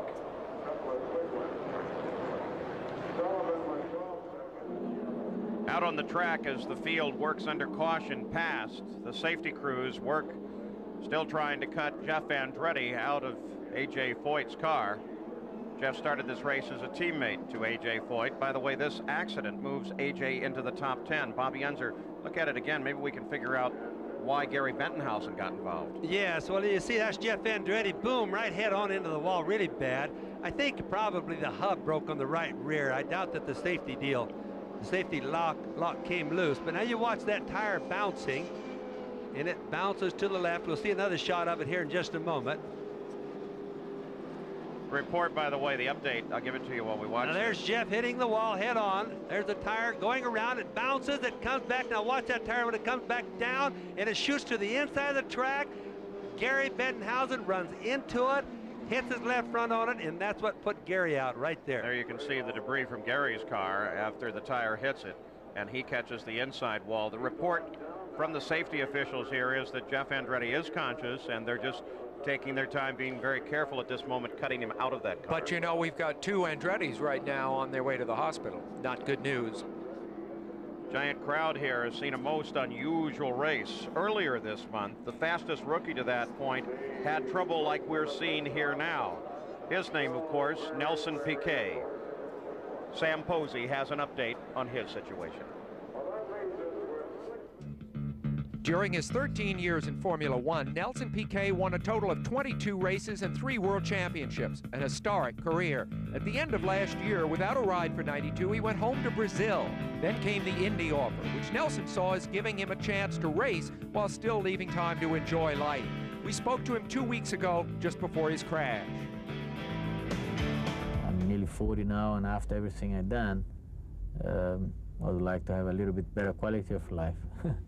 When I say quality of life, it's maybe sleeping in one bed for many days. You know, we all on the road in Formula One. We've been all in hotels and different places and different hotels, different pillows, and that's go forever. And I've been done to for 13 years. It's I know you miss everything. You miss a house, a dog, everything. The former world champion made driving at Indy look easy, running at over 228 miles an hour until this. Turn 4, a 360-degree spin head-on into the wall. Virtually injury-free in his years in Formula One, Nelson's luck had run out. The injuries to his feet and legs are brutal. What an irony that a man just starting to think about a life beyond racing suddenly faces that life with injuries that will make it very different than he could have imagined. And Nelson Piquet remains hospitalized about 3 miles from where we're standing right now here at Indianapolis Motor Speedway. He has undergone a 4th operation, 4 procedures in as many days, in 17 days, a total of 14 hours in the operating room. Now, I'm told by Dr. Terry Trammell he will probably be discharged in about 7 to 10 days. The primary rehab, about 6 months. Will he walk? They think he will in about 6 or 8 months. Getting in a race car, probably more than 1 year. Let's go down to pit road and Jack Arute. Well, you can see Jeff Andretti being removed now from his race car, loaded into the ambulance. You know, the tough thing here, of course, is on Michael Andretti, because now his dad and his brother, he's seen both wrecks. Moving around there, though, that's a good sign. That's encouraging. Now, back at Milwaukee in 1987, Michael Andretti was leading that race when his dad Mario crashed. It almost threw him off mentally, but he did go on to win that, a curious omen. But you know, as he comes by and you see Michael Andretti there on the left, what he's thinking, and it isn't good. So Jack Arute, you have more? Paul, absolutely I do. In fact, before he realized it was Jeff Andretti that had crashed, he was complaining because he thought he'd run over some debris and thought he might need to bring the car on pit road. Then when he discovered it was Jeffrey, and when Jeffrey was still pinning the car, he's been extremely animated on the radio. The crew behind me have been trying to reassure him that every bit of information that they get on the condition of Jeff, they are passing on to Michael Andretti. While Andretti is leading this race, he has had his share of problems and concerns about his blood family. Here at the track for this 500-mile race, Max Mosley, the head of the FISA, the international race sanctioning body, is viewing his very first Indianapolis 500. Bertie Martin, the head of ACTRS, the Automobile Competition Committee of the United States, is here as well. We take a look after 119 laps. 17 cars are out of this race. We've had 10 caution periods thus far as we look through the rundown of the field. Paul, I can certainly relate to the Andretti thing between the two brothers, between Michael and Jeff there, because Al and I raced together for a long time. There they are all the way through. Look at that long list of cars out. Now, in the mid-'60s, a lot of Formula One drivers came over here. Jackie Stewart, Jimmy Clark, most notable among them. Graham Hill took a victory here. But how do the Formula One drivers of today view the Indianapolis 500? We had an opportunity a week ago to ask them. Are they interested? What do they think of the Indianapolis 500? All I can say is I believe there's some fantastic drivers out there in America, and you know, I take my hat off to certainly a few of them for what they have already accomplished and what they do.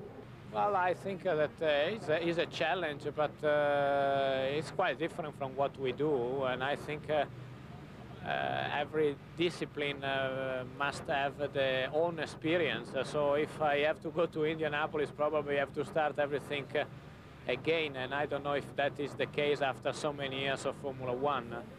If you're successful in Formula One, you can also do well in Indy, and vice versa. There is no secret, no miracle. If you know how to drive a racing car, you change the characteristics of it, conditions, but if you know how to do it, you'll be doing one way or the other well in any place in the world. Andretti would like nothing better than to be able to go to Formula One and become part of that world, but probably it's contingent on his winning Indianapolis, or at least if he were able to win here today, it would help him considerably getting into Formula One. Sandy Andretti. Andretti family having a tough day. Coming up later today on ABC Sports, 4 of the world's top women golfers will tee it up. The pressure is mounting. $115,000 on the first hole. It's a winner-take-all with thousands of dollars riding on each hole. Coverage of the J.C. Penney LPGA Skins game continues after the Indianapolis 500 today on ABC Sports. Let's go down to Gary Gerald now.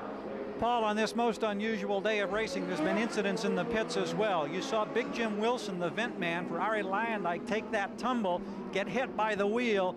This is why fuelers and vent men wear helmets. You see the wheel mark on the helmet. But in the spirit of camaraderie, a new vent man has been brought into the team. Lance Loftman, who comes over from Jim Crawford's team, the Quaker State team, has now donned the gear. He's back in the race, now a part of the team for Ari Lyondike to service him on future stops. A lot of camaraderie on this strange day here in the pits.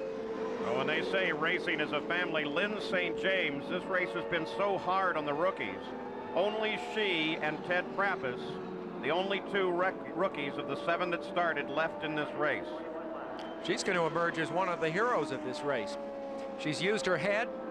She's used her experience as a racing driver, of which she has quite a lot. She's doing a very good job out here. Yeah, she is, Sam. She's a darn good driver. Look at the guys now. They realize that they have a problem. He's the other rookie, the 31 car. And a guy that barely made it into the race. He had 2 accidents here last year during qualifying, went back to Los Angeles pretty well beaten up, and he came back determined to make it into the field. I think he was scared and spooked by this place throughout most of the month. He must be pretty pleased right now with the way things are going. He currently runs 11.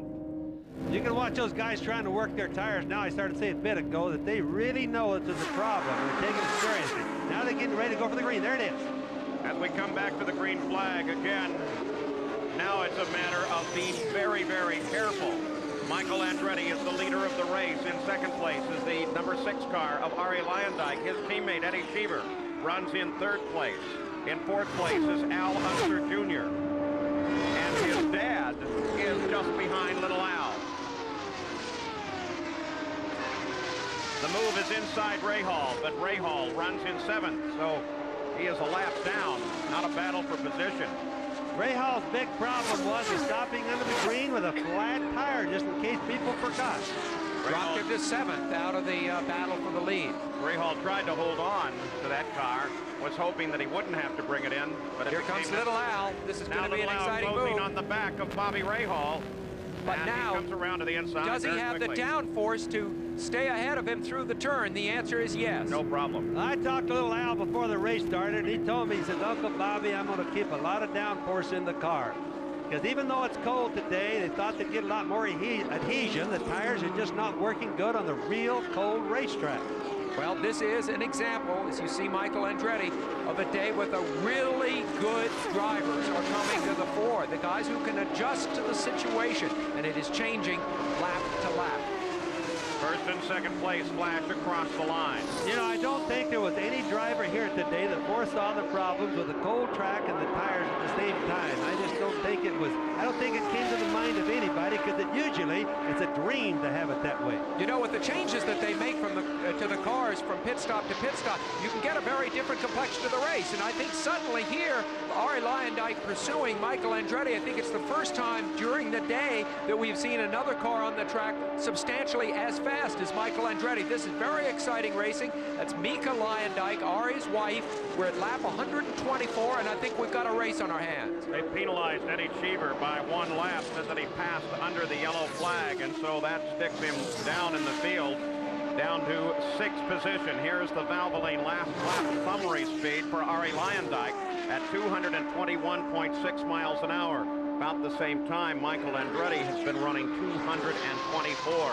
Michael is really flying. Remember now, during the practice sessions and after qualifications, the guys all decided what do they want to do. Do they want to set their cars up for the latter part of the race, which would mean not too much wing, so they would have a lot of straightaway speed, or would they like to have a lot of downforce? And I think what we're seeing now is like with with Lyondike right there, is they probably left a lot of downforce in their car, knowing that it might get slippery, and they have a lot of horsepower to pull it. Makes a lot of difference in how the different drivers set up. Might make a lot of difference on the different wrecks we've had today, Paul. So Michael Andretti in front, Ari Lyondike in second. Al Unser Jr. is third. His dad is fourth. Fifth is Scott Goodyear. Eddie Cheever Ari has been pushed down in the field as a result of that penalty. Ari moving his head around a little unusually in the cockpit there. I'm not sure what that could be about. Maybe a little strain to the neck muscles. I would not want to have Ari Leyendijk stalking me, because it was a race very like this that he wound up winning 2 years ago, Bobby. Sam, the new Lolas have had a lot of buffeting inside the cockpits, and that's probably what's moving his head around. He probably likes to move his neck a little bit, besides just the whipping back and forth that the air does to the driver. You think with all the yellows they'd have been able to rest their necks, but the G-forces are so high here that you get very tired racing this race. And between the helmet straps or the pads on the right-hand side, they can't move them like the old days. There's fourth place. That's your brother, four-time winner of the Indy 500.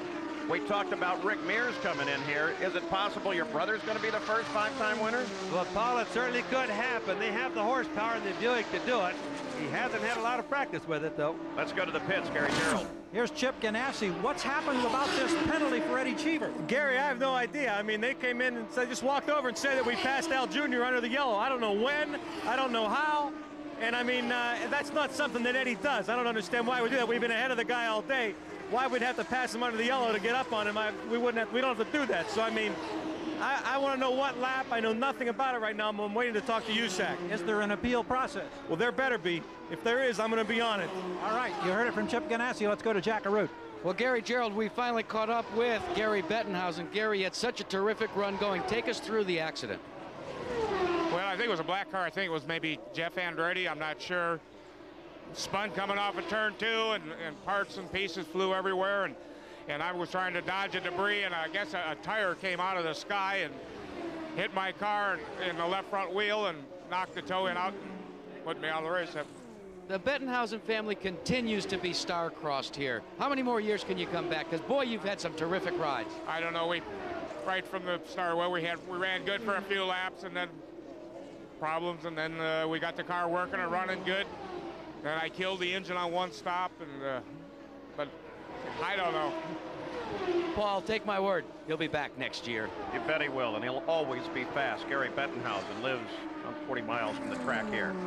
Al Unser runs in fourth place. Now here's the official word that they say that Eddie Cheever passed the number 11 car of Raul Boesel. Remember, Raul is replacing Hiro Matsushita, who broke his leg in an accident here earlier in the month. And at the same time, though, the contest seems to be that Cheever is maintaining that Raul waved him past. Michael just kicked the lap speed up. Now get this, 228.6 miles an hour. So Michael is upping the ante as we take a look at the Valvoline race summary. 10 cautions, the record is 14. 16 cars are running, fewest cars running at the finish of this race. 1966, remember they had that first lap accident? Only 7 finished that race. You know, all that just shows you, if he's got that kind of speed, that he's had it all along. He's led this entire race for the most practical part of it, and it just shows you what the price of poker could be at the latter part of the race. Now, all the other team guys monitor every lap, so they'll be knowing what it's going to take to outrun Michael towards the latter part. To see Big Al competitive with that Buick makes me remember that, you know, he passed his driver's test back in '65 with a Maserati engine car. And since then, he's driven Fords, Audis, and he gave both Cosworth and Chevy their first Indy victory. So think of that as he now leads the Buick contingent. What would happen if those Fords started to drop by the wayside that are ahead of him? You just saw the Valvoline last lap speed for Big Al.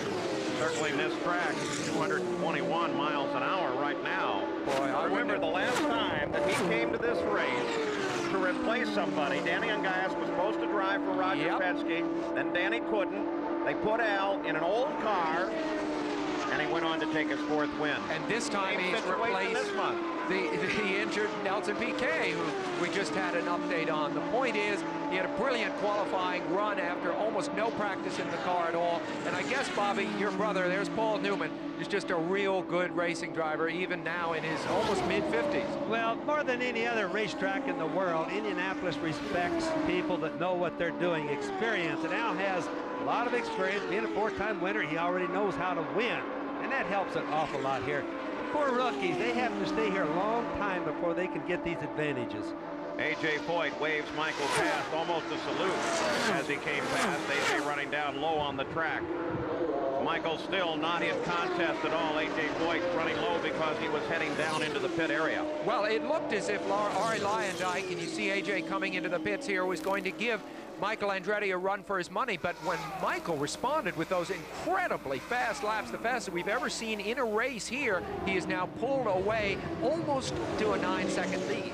Yes, and I just put a stopwatch on him, Sam. He goes from 228 down to 213, so it shows that he's really being the smart driver that he is, and he wants to win the race, not just show everybody that he can lead it. The running order after 130 laps.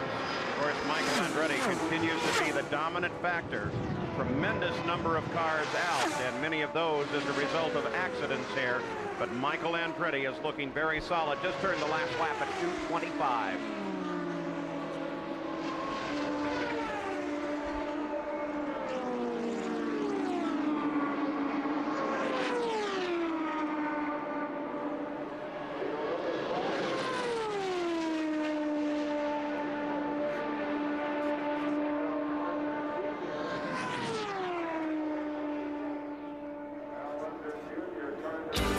Michael Andretti continues to lead the Indianapolis 500. Ari Lyondike runs in second place.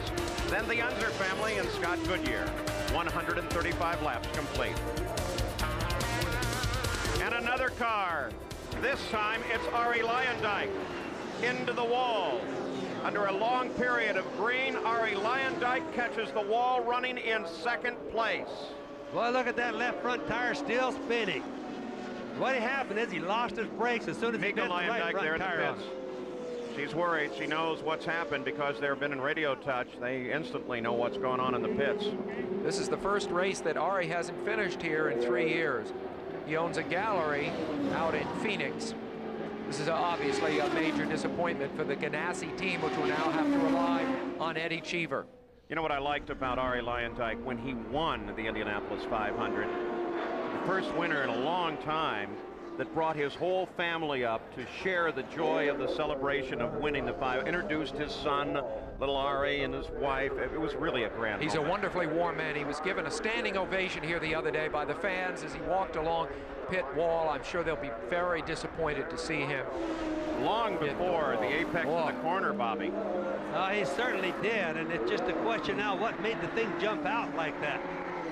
There's looks something, like a half shaft. I was just going to say that thing going off to the side there looks like an axle, Paul. So would you suspect a CV joint? All right, now you just think about it now. If they have a vibration, CV joint breaks, the axle would come out, only one tire would drive. That could easily be the problem. Far upper right corner. Yes, Paul, in fact, you see the car just literally went straight. Most likely didn't lose his steering. That piece we saw come out has to be a half shaft. Fortunately, good angle of impact with the wall. Ari should be okay, but Mika is still concerned, and we're back under yellow.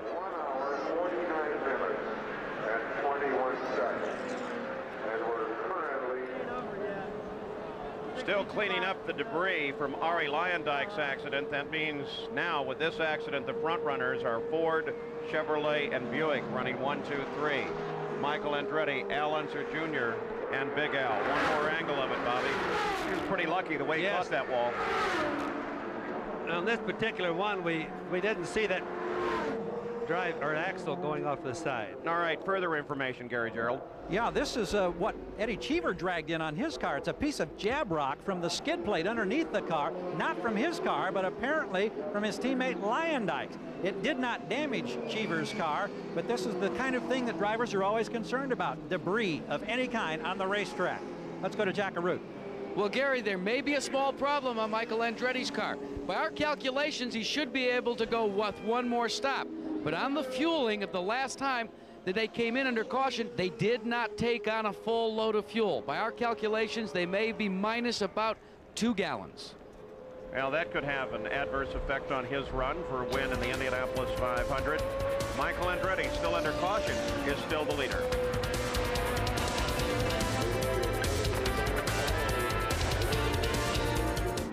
Back at the Indianapolis 500, still under caution. Next Saturday on ABC Sports, the Professional Bowlers Tour returns in the first of 8 consecutive high-rolling tournaments. The big strikers head to the Pacific Northwest for the Seattle Open. And then, on ABC's Wide World of Sports, America's top young gymnasts meet Japan in the Dodge Challenge. Then it's an elite field in the Advil Mini Marathon from New York City. That's all next Saturday on ABC Sports. This, by the way, is the coming up in 2 days, the 50th anniversary of the American Forces radio and television service, who has carried this race both on radio and television for such a long time, to all of the servicemen and women around the world. During 120 countries, over 300 outlets. During that round of pit stops, Ted Prappus was in long enough to give the lead in the Rookie of the Year competition to Lynn St. James. She's now the highest placed rookie, running 13th. By the way, most of those AFRTS broadcasters are trained right here at the Defense Information School in Indianapolis. So here's what we have. Al Unser Jr. is in the lead, followed by his dad, and Scott Goodyear, who was back in 33rd at one point, rides in 3rd place. So Al Unser Jr. out in front. What kind of a man is he when he is in the cockpit? Cool, calculating, or is he emotional? We asked him just that question. I try to stay low-keyed. My car owner will tell you I get very emotional. But I try to, you know, maintain a logical thinking pattern through the whole deal. Now there he is. Bobby, what do you think? The Unser family's looking pretty strong at this point. Well, I just hope they know those tires are not getting hold of the ground real good, Paul. 141 laps are complete, still under the caution, and we've had a lot of them today, 11 different caution periods, approaching the record, which is 14 from 1988, 18 cars out of the running as a result of either accidents or other mishaps here at the Speedway. You can listen to little Al as we watch the in car up in there, and he accelerates. He's trying to keep his tires warm. He takes off, then backs off, takes off. All right, taking a look down the order now. Let's give it to you. Al Unser Jr. is in front, then Little Al, Scott Goodyear, Michael Andretti, Bobby Rahal, Eddie Cheever, Danny Sullivan, Raul Boisel, John Paul Jr., A.J. Foyt, Dominic Dobson, Lynn St. James, Ted Prappus, John Andretti, and Buddy Lazier. Here's the Valvoline race summary with the cars out of the race, and it's one very long list. Roberto Guerrero didn't even make it to the green flag. Remember that accident with Philippe Gosch and Stan Fox? Very scary. Both of them are okay. Rick Mears, Crawford, Fittipaldi, Mario Andretti, Scott Brayton with a blown engine, Jimmy Vasser in that accident, Jeff Andretti, Gary Bentonhausen in that accident, and then most recently Arie Luyendyk when he caught the wall. Valvoline race summary for you on a very busy day at Indianapolis. This is certainly going to be a day, no matter how it comes out, that Michael Andretti is going to remember. His father and his brother both in the hospital, and he is dominating this race.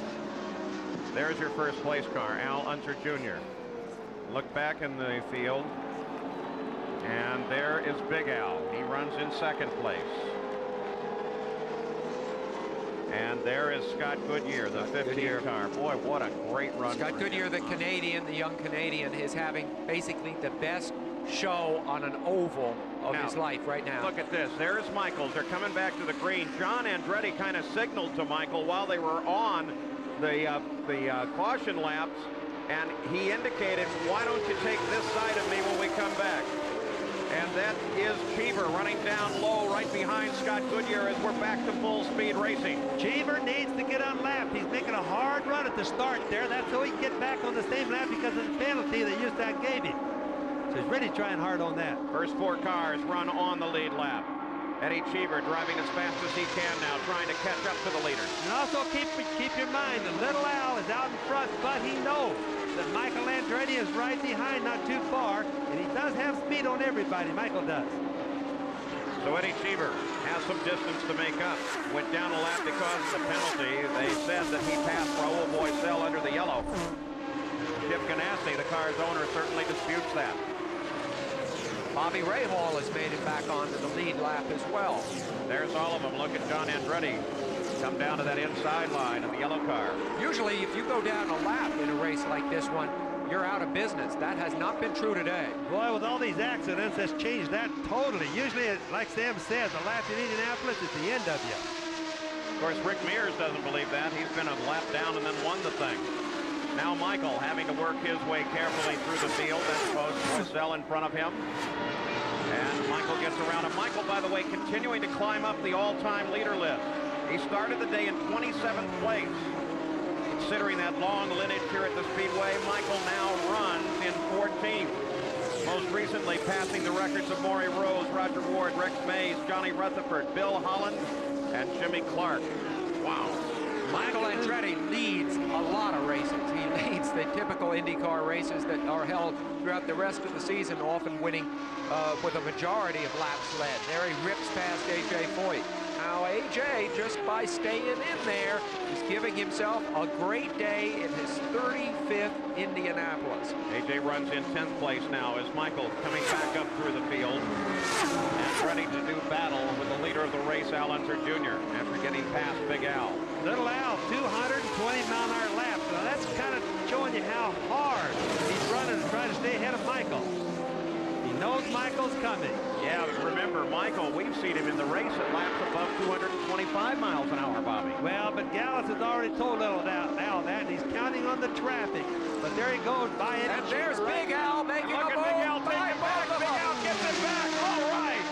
Al saw that one coming. Boy, there's a veteran move. That's the first time Michael has been passed in anger all day long. And I'll bet anger is a word that figures in Michael's cockpit. Where did that come from? That's good racing. That was a good pass. Michael did get a little bit caught there. Don't you agree, behind Cheever, and that gave Al a run at him. But even so, we'll see how quickly he can counterattack. Well, plus drafting helps an awful lot. Plus that Buick engine, we know that has a lot of power, and he gets a run at Michael. There's no way he's going to do anything but go right on by, which he did. So this is the fight for second place. Sandy Andretti is having one very long day. Big Al almost out of nowhere. Now here comes Michael back to the inside, and Michael takes Big Al.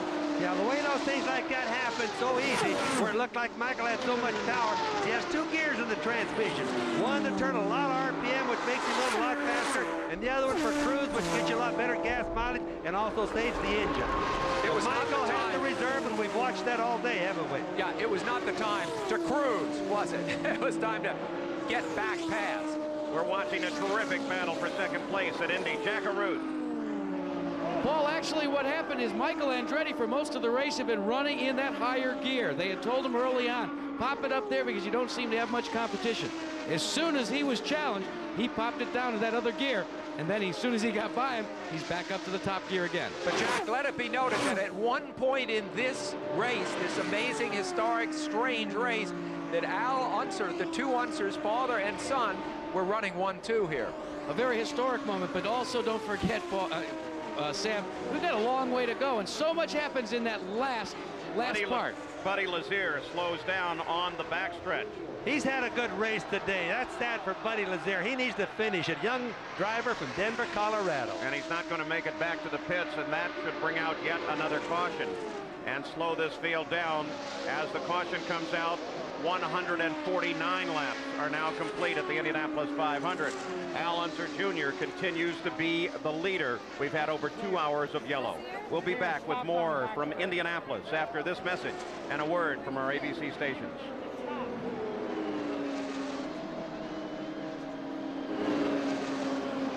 This was moments ago. Buddy Lazier, he was still in the car when we left you. You want the definition of a hot seat?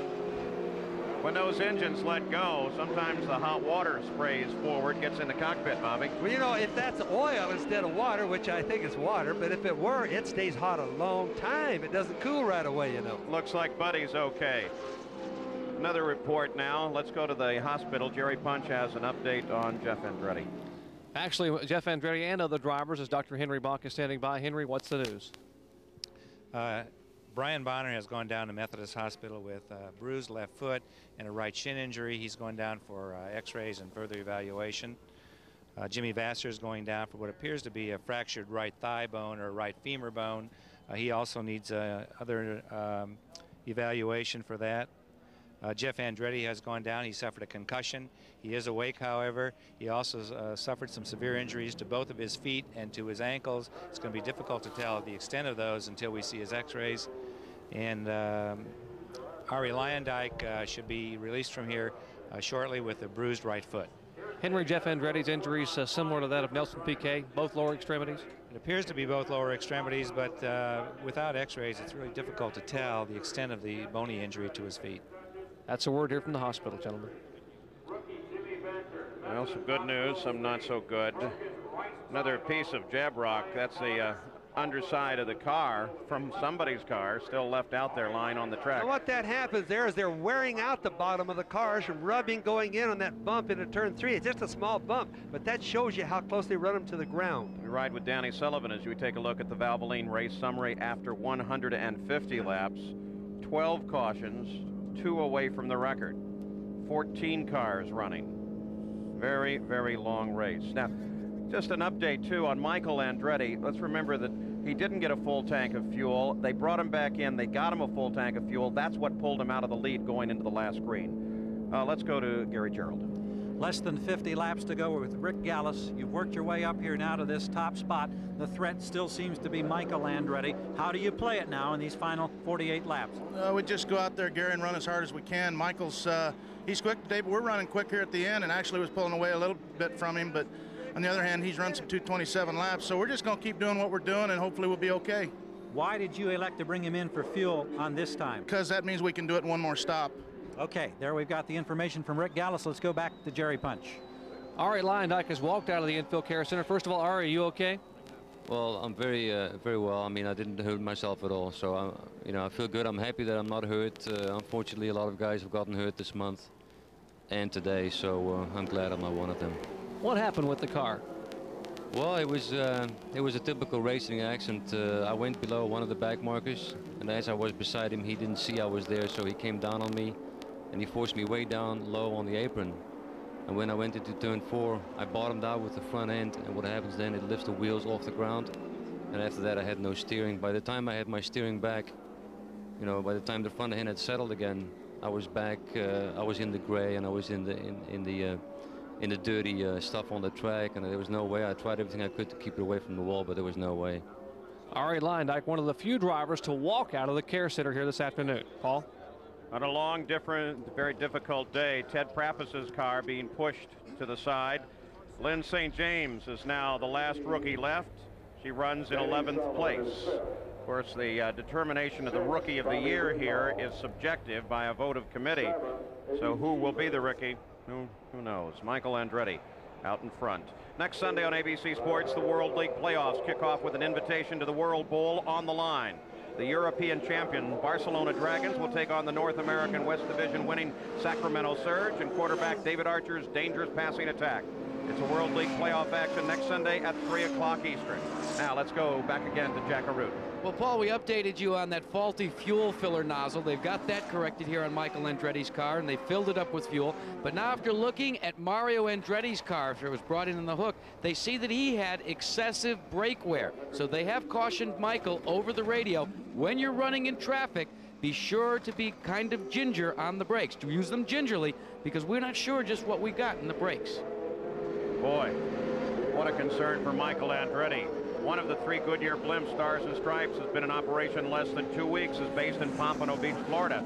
You're looking at the camera view from that blimp, which now floats quite lazily over the South Chute here at the Indianapolis Motor Speedway. Well, what a beautiful shot that is. And that brake wear with Mario, a lot of that is caused trying to keep the engine warm during the yellows. They ride the brake and keep the turbo lit, because without the turbocharger going, you just don't make heat in the engine. And they have those carbon fiber brakes as well, which I think wear down a little faster. No, they actually don't wear as fast, Sam. They'll last probably 20 times as long.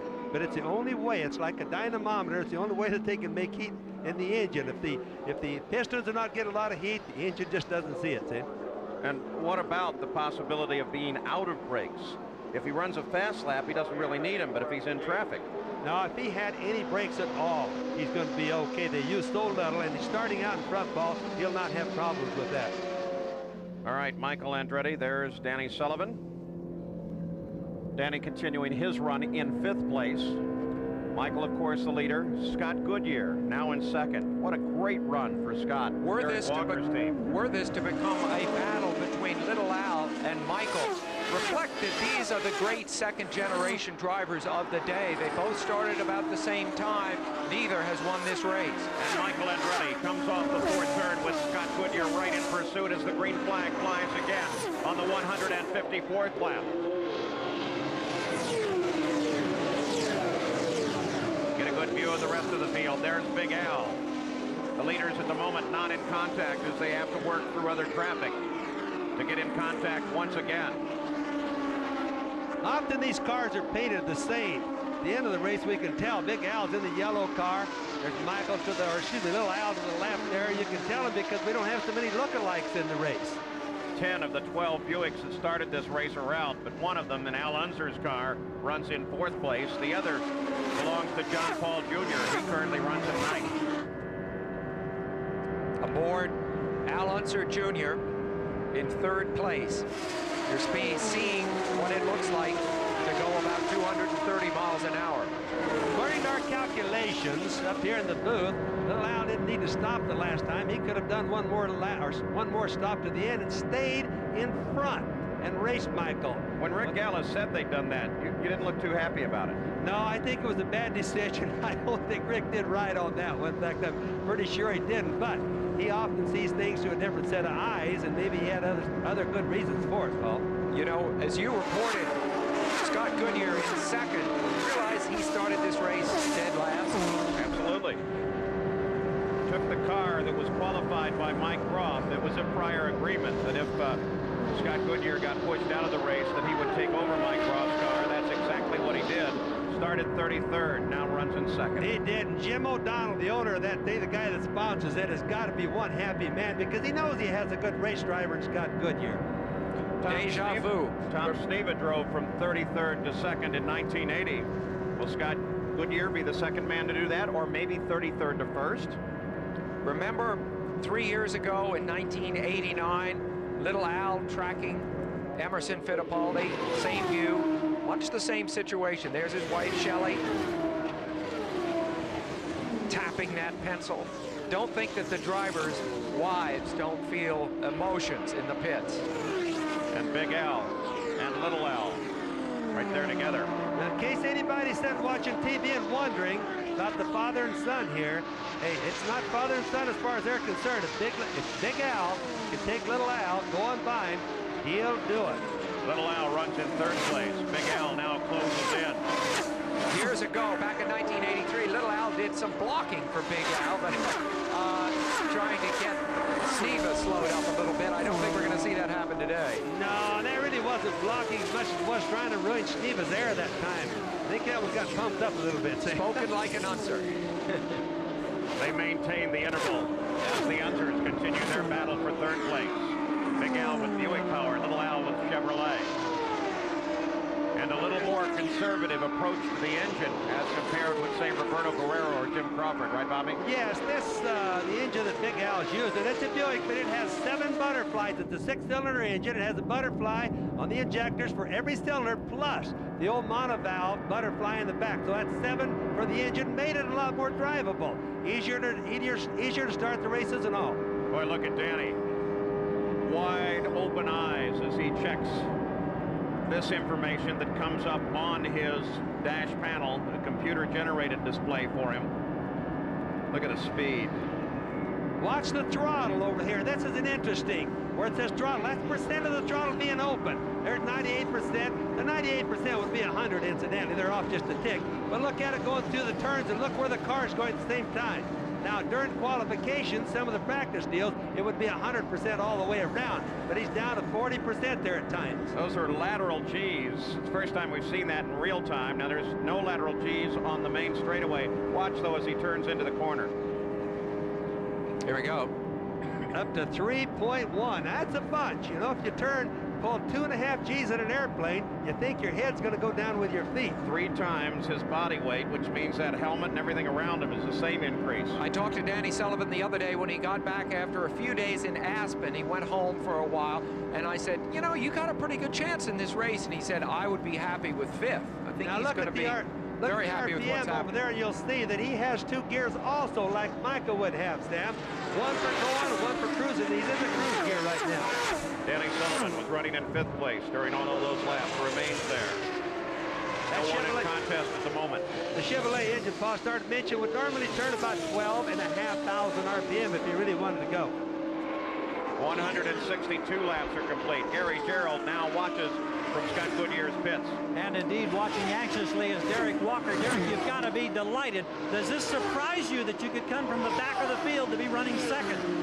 Well, I think anytime you come from the back to, this far up the grid, you got to be pleased with the results. The guys have worked great all day, made great pit stops, and Scott's been, just doing a great job out there, so we're real pleased. So much attention on Michael Andretti. Little Al, can this team win this race? Oh, yeah, anytime you're this close, you can win. We got one more stop to make, and then we're down to the last, fuel tank run. Biggest concern leading to this point? Just running fast enough in traffic is our big problem. All right, Derek Walker watches and waits anxiously. Scott Goodyear continues to hold second place. Derek Walker is the guy that was with Penske for so many years. Team manager over Penske, out on his own right now. They've also penalized the number 68 car of Dominic Dobson for passing under the yellow as well. Just took him a lap down further from his position. So at the front of the field, it remains car number 1, Michael Andretti. We'll be back.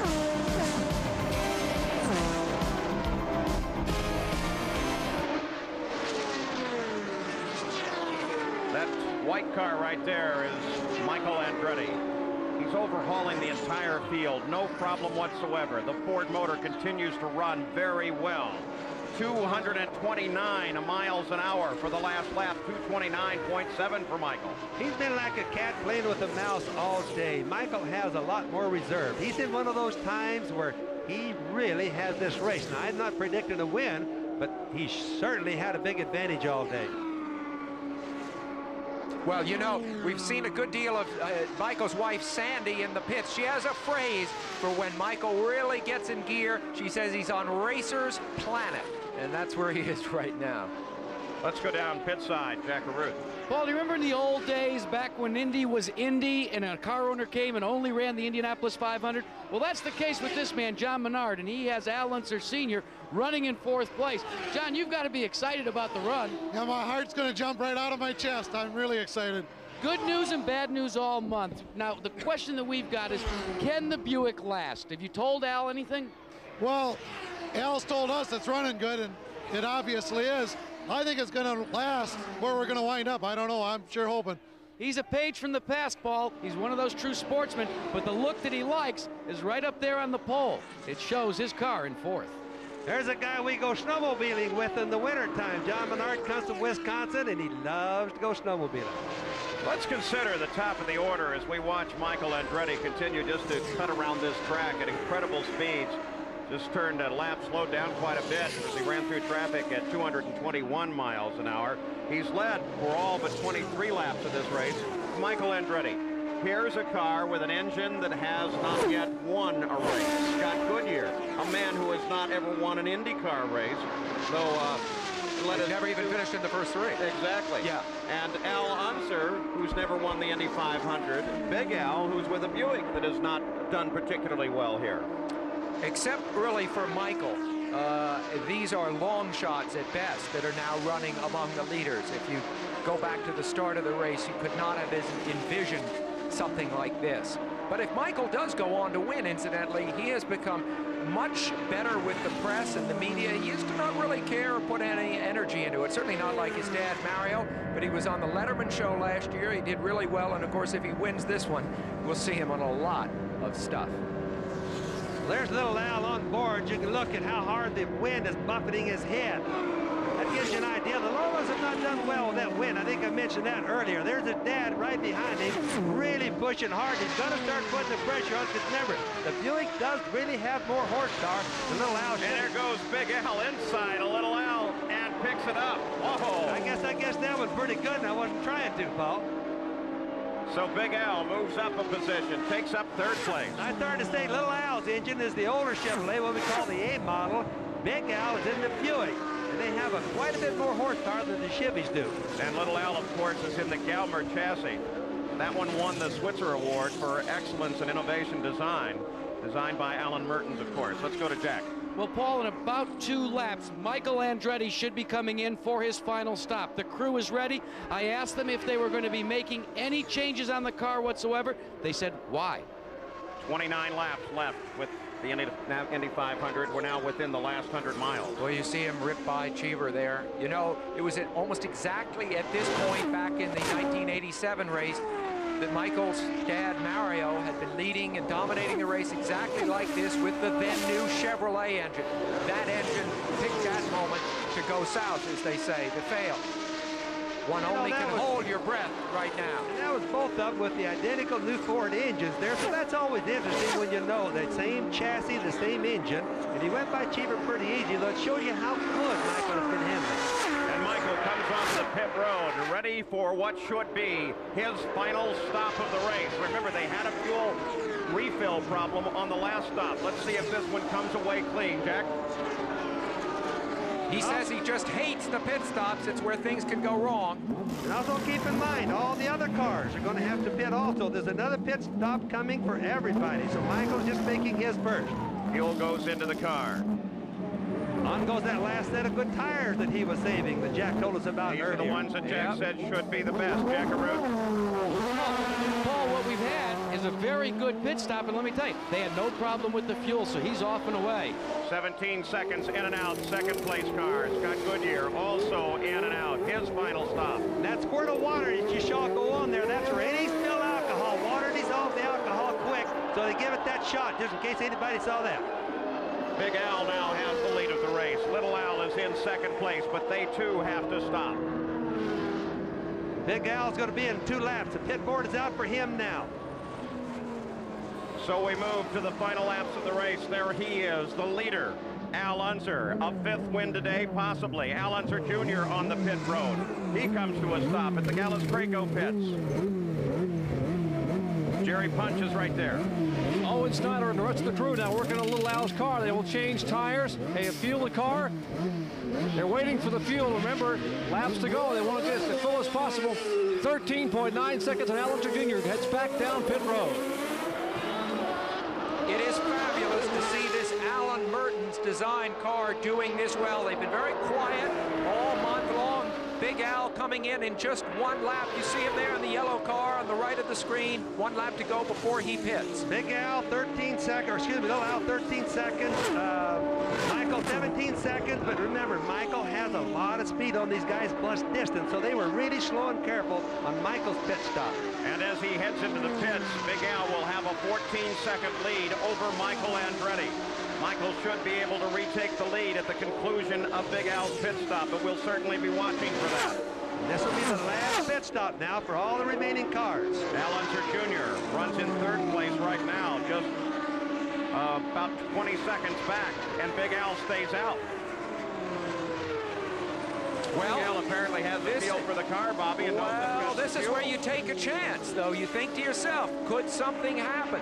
Could I get my stop in under the yellow while everyone else ahead of me has stopped under the green? Well, these cars all have computers on board. They all can see on the dash what there is, Sam, so probably he just decided to say, hey, I'm going to go for that yellow just like you imagined. Always gamble on it. If you throw those hard dice, sometimes you win. Particularly when you're running 4th. It's a good moment to gamble. Right. Big Al has led now 628 laps, the all-time Indy lap leader. And there he goes, heading for the pit road. Al Unser, the leader of the race, a 4-time winner. Will it be 5? Jackaroo waits for him. And Paul, right now, the concern with this crew is that they make no mistakes. They're awaiting Al Unser Sr., an unemployed race driver. When they initiated practice here, he has brought the car to a stop. Seems to be routine thus far. Al Unser Sr., the last time he was unemployed, he took it over, and Michael Andretti has taken the lead, but Al Unser Sr. won his 4th when he was an unemployed race driver at the start of May. A long stop, 17.6 seconds, but the crew is happy because there were no mistakes. So Big Al makes his stop at Michael Andretti. Michael Andretti is in the lead. You know, when Michael gets out in front like the way you see him, He's just gaining on him as the race goes on. He is just plain hot. Michael is hooked up. He can cruise. He's in his top running gear. Even during the pit stops, he makes them slow, but he still keeps gaining. There's Michael right now, as you can see on the screen. Right now, he has no competition. Stand by, station break. We'll be right back.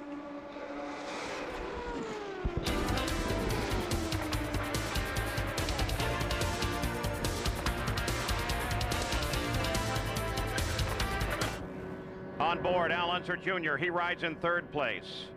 Ahead of him, Scott Goodyear in second. Bobby Rahal ready to come into the pits. He was in fourth prior to turning down to this stop. Jack Arute. Well, Paul, they're going to make a change on the front wings. The crewman goes to work and takes 1/2 turn out of both front wings as they add fuel. That's the only adjustment they're going to make on Bobby Rahal, other than removing a great deal of trash from the radiator area.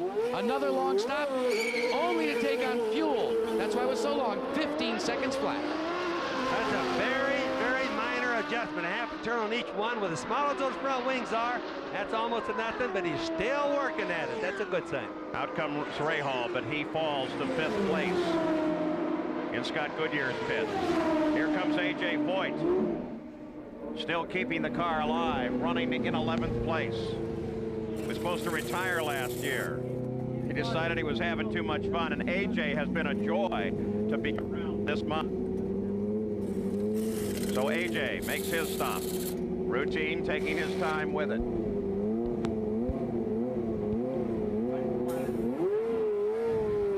And there he goes after 19 seconds. A.J. Voigt rejoins the fight. Michael Andretti is still the leader of the race. There's Scott Goodyear. Mario, by the way, Mario Andretti was 29 years old when he first won here, his only Indy win in 1969. Michael is... No, Scott Goodyear there, as you see on the screen right there. McKinsey Financial people up in Canada. It's all Canadian. Other than the team, the mechanics themselves is all Canadian. That was Little Al right behind them. And you can just imagine how happy they are. They started last.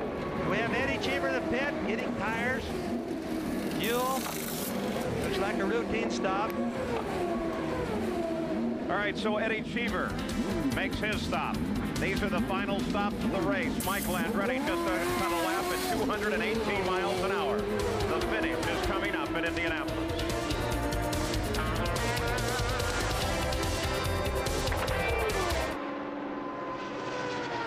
Back at Indianapolis, the 76th running of the great 500-mile race. Al Unser Jr. is chasing Scott Goodyear. It's a battle for second place.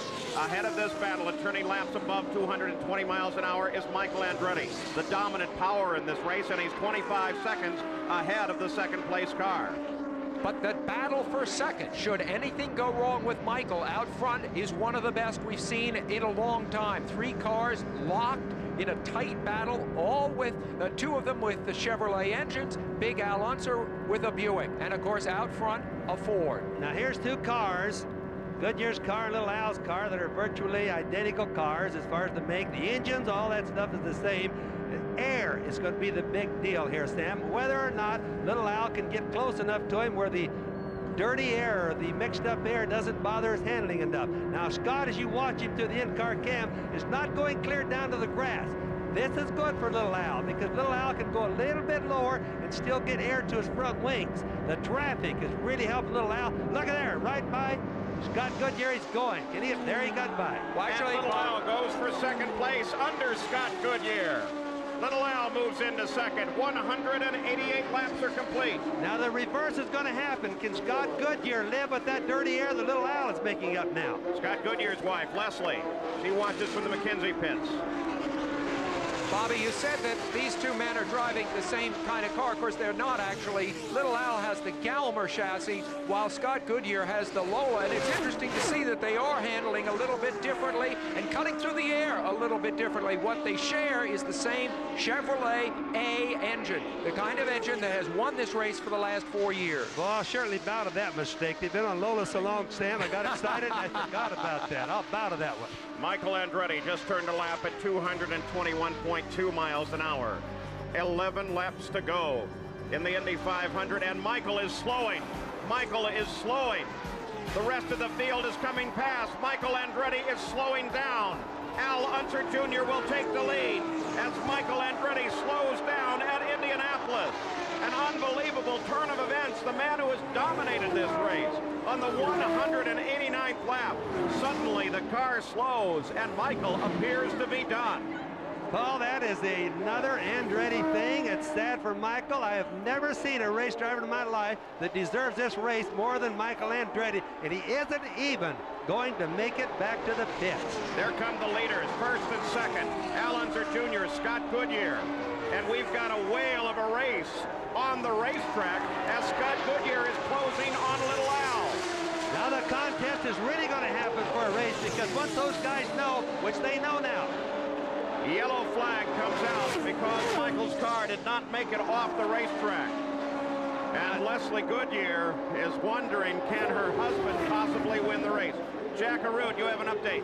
Paul, it was very simple on the radio. He radioed in, I can't believe it, the engine quit. And about 400,000 people here cannot believe it as well. They are all on their feet. And Michael wants that car back to the pits.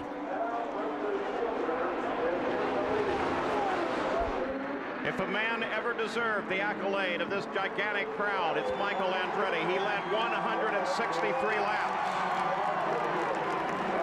And then turning a lap of only about 220 miles an hour, much slower than he'd been earlier in the day, suddenly the engine shut down. You can hear the people There's cheering him right now. There's one of his owners, Paul Newman, wife Sandy. Ed Nathman. You know, this shows you how quickly fate changes here at Indianapolis, doesn't it? There's Shelley Unser, suddenly now her husband in with a chance to win this thing. But if you want to talk about fate, 192 laps are complete, 8 laps to go. Tradition. Much of a chance of winning this race early on. They had to gamble on different things happening to be competitive. Now they're 1 and 2 and going to have probably a heck of a battle before the checkered flag falls. Bobby, how important is it to Little Al to take his 500 win? Oh, it's so important. It's more important than any other thing in his life, Paul. He's the only Unser that's raced here that hasn't won, you see. Let's go down to Jerry Punch. Moments ago, this car owner beside me, Rick Gallis, kneeling almost as if in prayer as they were watching his driver come out of turn 4, and Rick, laps winding down. It's very, very close. See what happens. It's a 2-car race. As they come toward the green flag, Little Al now being chased by Scott Goodyear. Goodyear for the biggest finish of his life. Little Al probably has a decisive edge in experience in these situations. If you think back 3 years ago with his last lap's battle with Emerson Fittipaldi. But it may very well be that today Scott Goodyear may have the better machine here. You see Little Al trying to throw him out of his slipstream, his draft there, by cutting across the straightaway. Little Al will weave all over the straightaway, trying to keep Scott Goodyear away. Well, it certainly is. And keep in mind another thing. They have a race gear, a real fast gear, and a cruise gear. Both of these guys are letting all the saving go to the wind now. It's in the go gear right now. And Scott Goodyear closes in behind Al Unser Jr. Remember, Big Al runs in 3rd place right now. The battle, though, is at the front of the field. For what is happening to Scott Goodyear right now, this is incredible. After years of relative obscurity, trying to set his career up to do the right things, suddenly he finds himself with a moment where it could all come right in the biggest possible way. He's got the opportunity on the plate. The strategy right now, for example, is just flat out. There is nothing being saved right now because, remember, Little Al is making dirty air or hard air for Scott Goodyear to run in, and leading right now. Running in that clean air is definitely an advantage. This is not a NASCAR race situation where it would be to some advantage for Scott Goodyear to stay in 2nd place. He's not in a position to save fuel. I think if he can make the pass, he's going to make the pass. I think Little Al at this point maybe just sheer finding more turn speed, Bobby. And what he's going to do is he can fine-tune the track because he has nobody's dirty air to run in. He can set and fine-tune. He'll be running the track in inches in different places, Sam, to try to figure out the fastest place, and he uses his mirrors behind him, seeing where Scott is, to see whether he's gaining or losing. Scott Goodyear tries to keep out in clean air so he can keep his radiators cool on the car, keep the engine cool. They're turning the laps at 223, almost 224 miles an hour. 196 laps are complete. Little Al told me a week ago, he says, I'm going to have to run the last laps around 225. Darn if that isn't pretty close, Paul. Neither car in contest at the moment. Scott Goodyear trying desperately to make up the distance. He's inching up on Al Unser Jr. And Scott Goodyear is now right there, right behind Little Al. He follows Little Al down the main straightaway. Anywhere Little Al goes, there is Scott as well. Remember, when you weave back and forth like that, you scrub off a little bit of speed too, but Scott has nothing he can do except to follow him because he needs the drafting. Scott Goodyear, of course, a Canadian early in his career. You see him setting up Little Al now. He seemed to kind of give you the feeling that things were coming easily for him. Then he had a long period there, 2-3 years, where just couldn't get any result at all. Suddenly he's vaulted back to this moment. He can see the possibility of winning the Indy 500 if he can make one pass. But he has got to pass one of the savviest, canniest, and most determined drivers in the business. A lot of that's going to come from the old sprint car days. That's where Little Al came from, was go-karts and sprint cars. He's got a lot of savvy on how to keep somebody from passing. The 198th lap in the record books. On this lap in 1989, Emerson Fittipaldi and Little Al touched wheels. Little Al hit the wall. Fittipaldi went onto the west. Scott Goodyear still trying to catch him.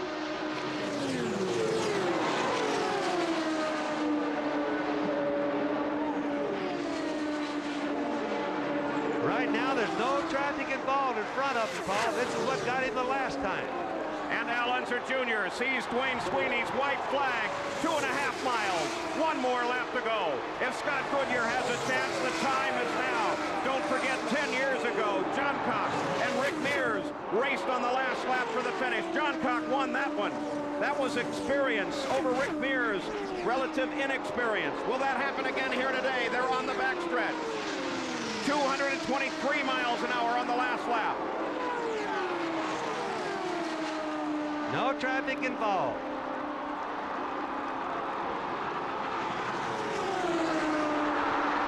They make the turn for home now. On the main stretch, Scott Goodyear closes in. He looks for a place to come by. Scott Goodyear tries it, but no.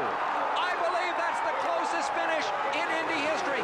Closer than the race 10 years ago when John Cox beat Rick Mears. 10 years ago when Little Al was new to this track. And now, Al Unser Jr. is a winner at the Indianapolis 500. That was the most fabulous finish I've ever seen. I've never seen anybody try any harder than Scott Goodyear did or Little Al.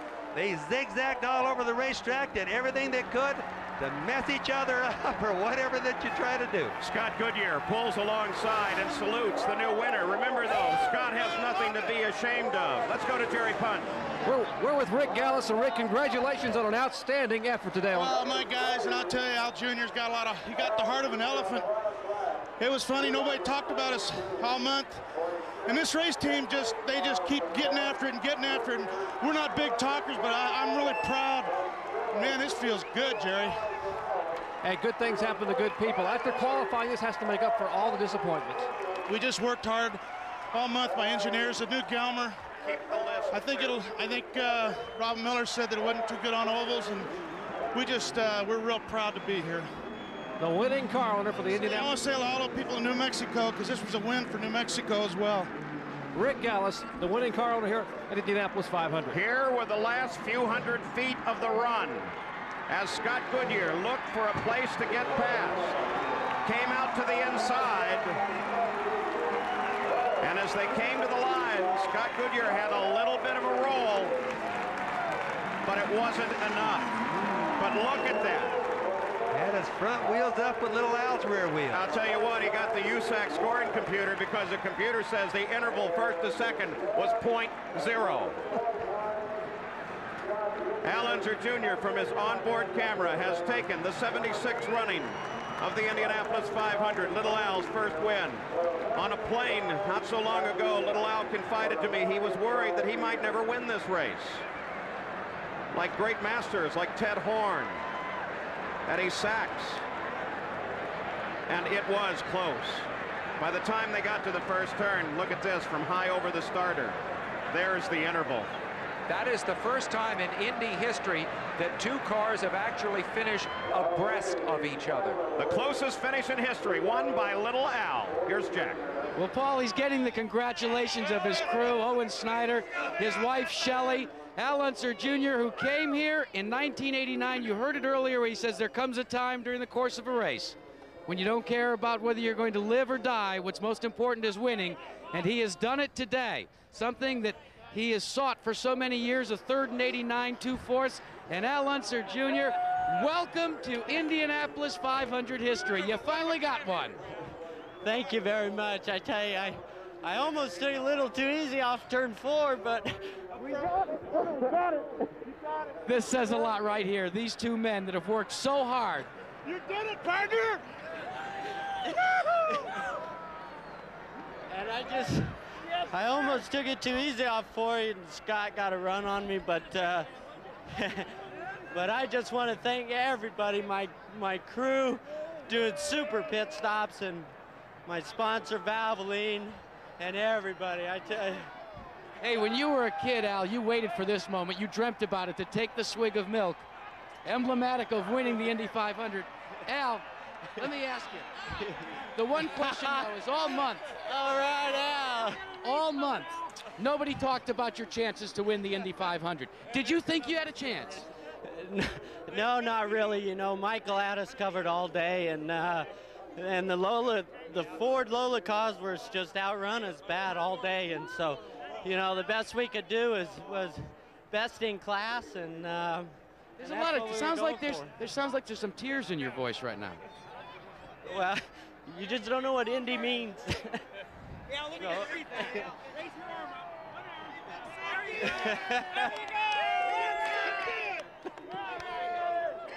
go. Yep.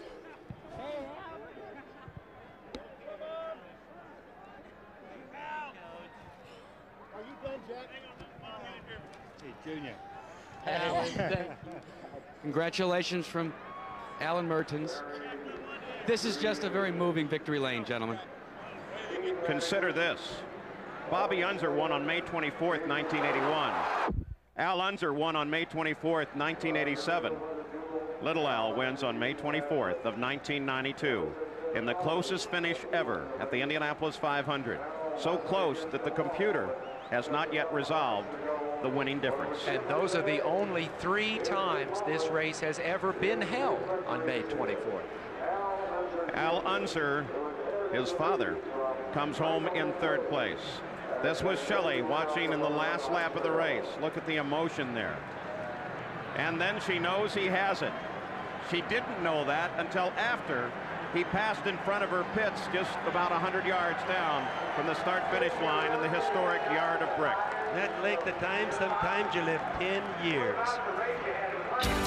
There you see Scott Goodyear as he pulled to the inside, and Little Al raised his fist in the air just as he streaked over the finish line.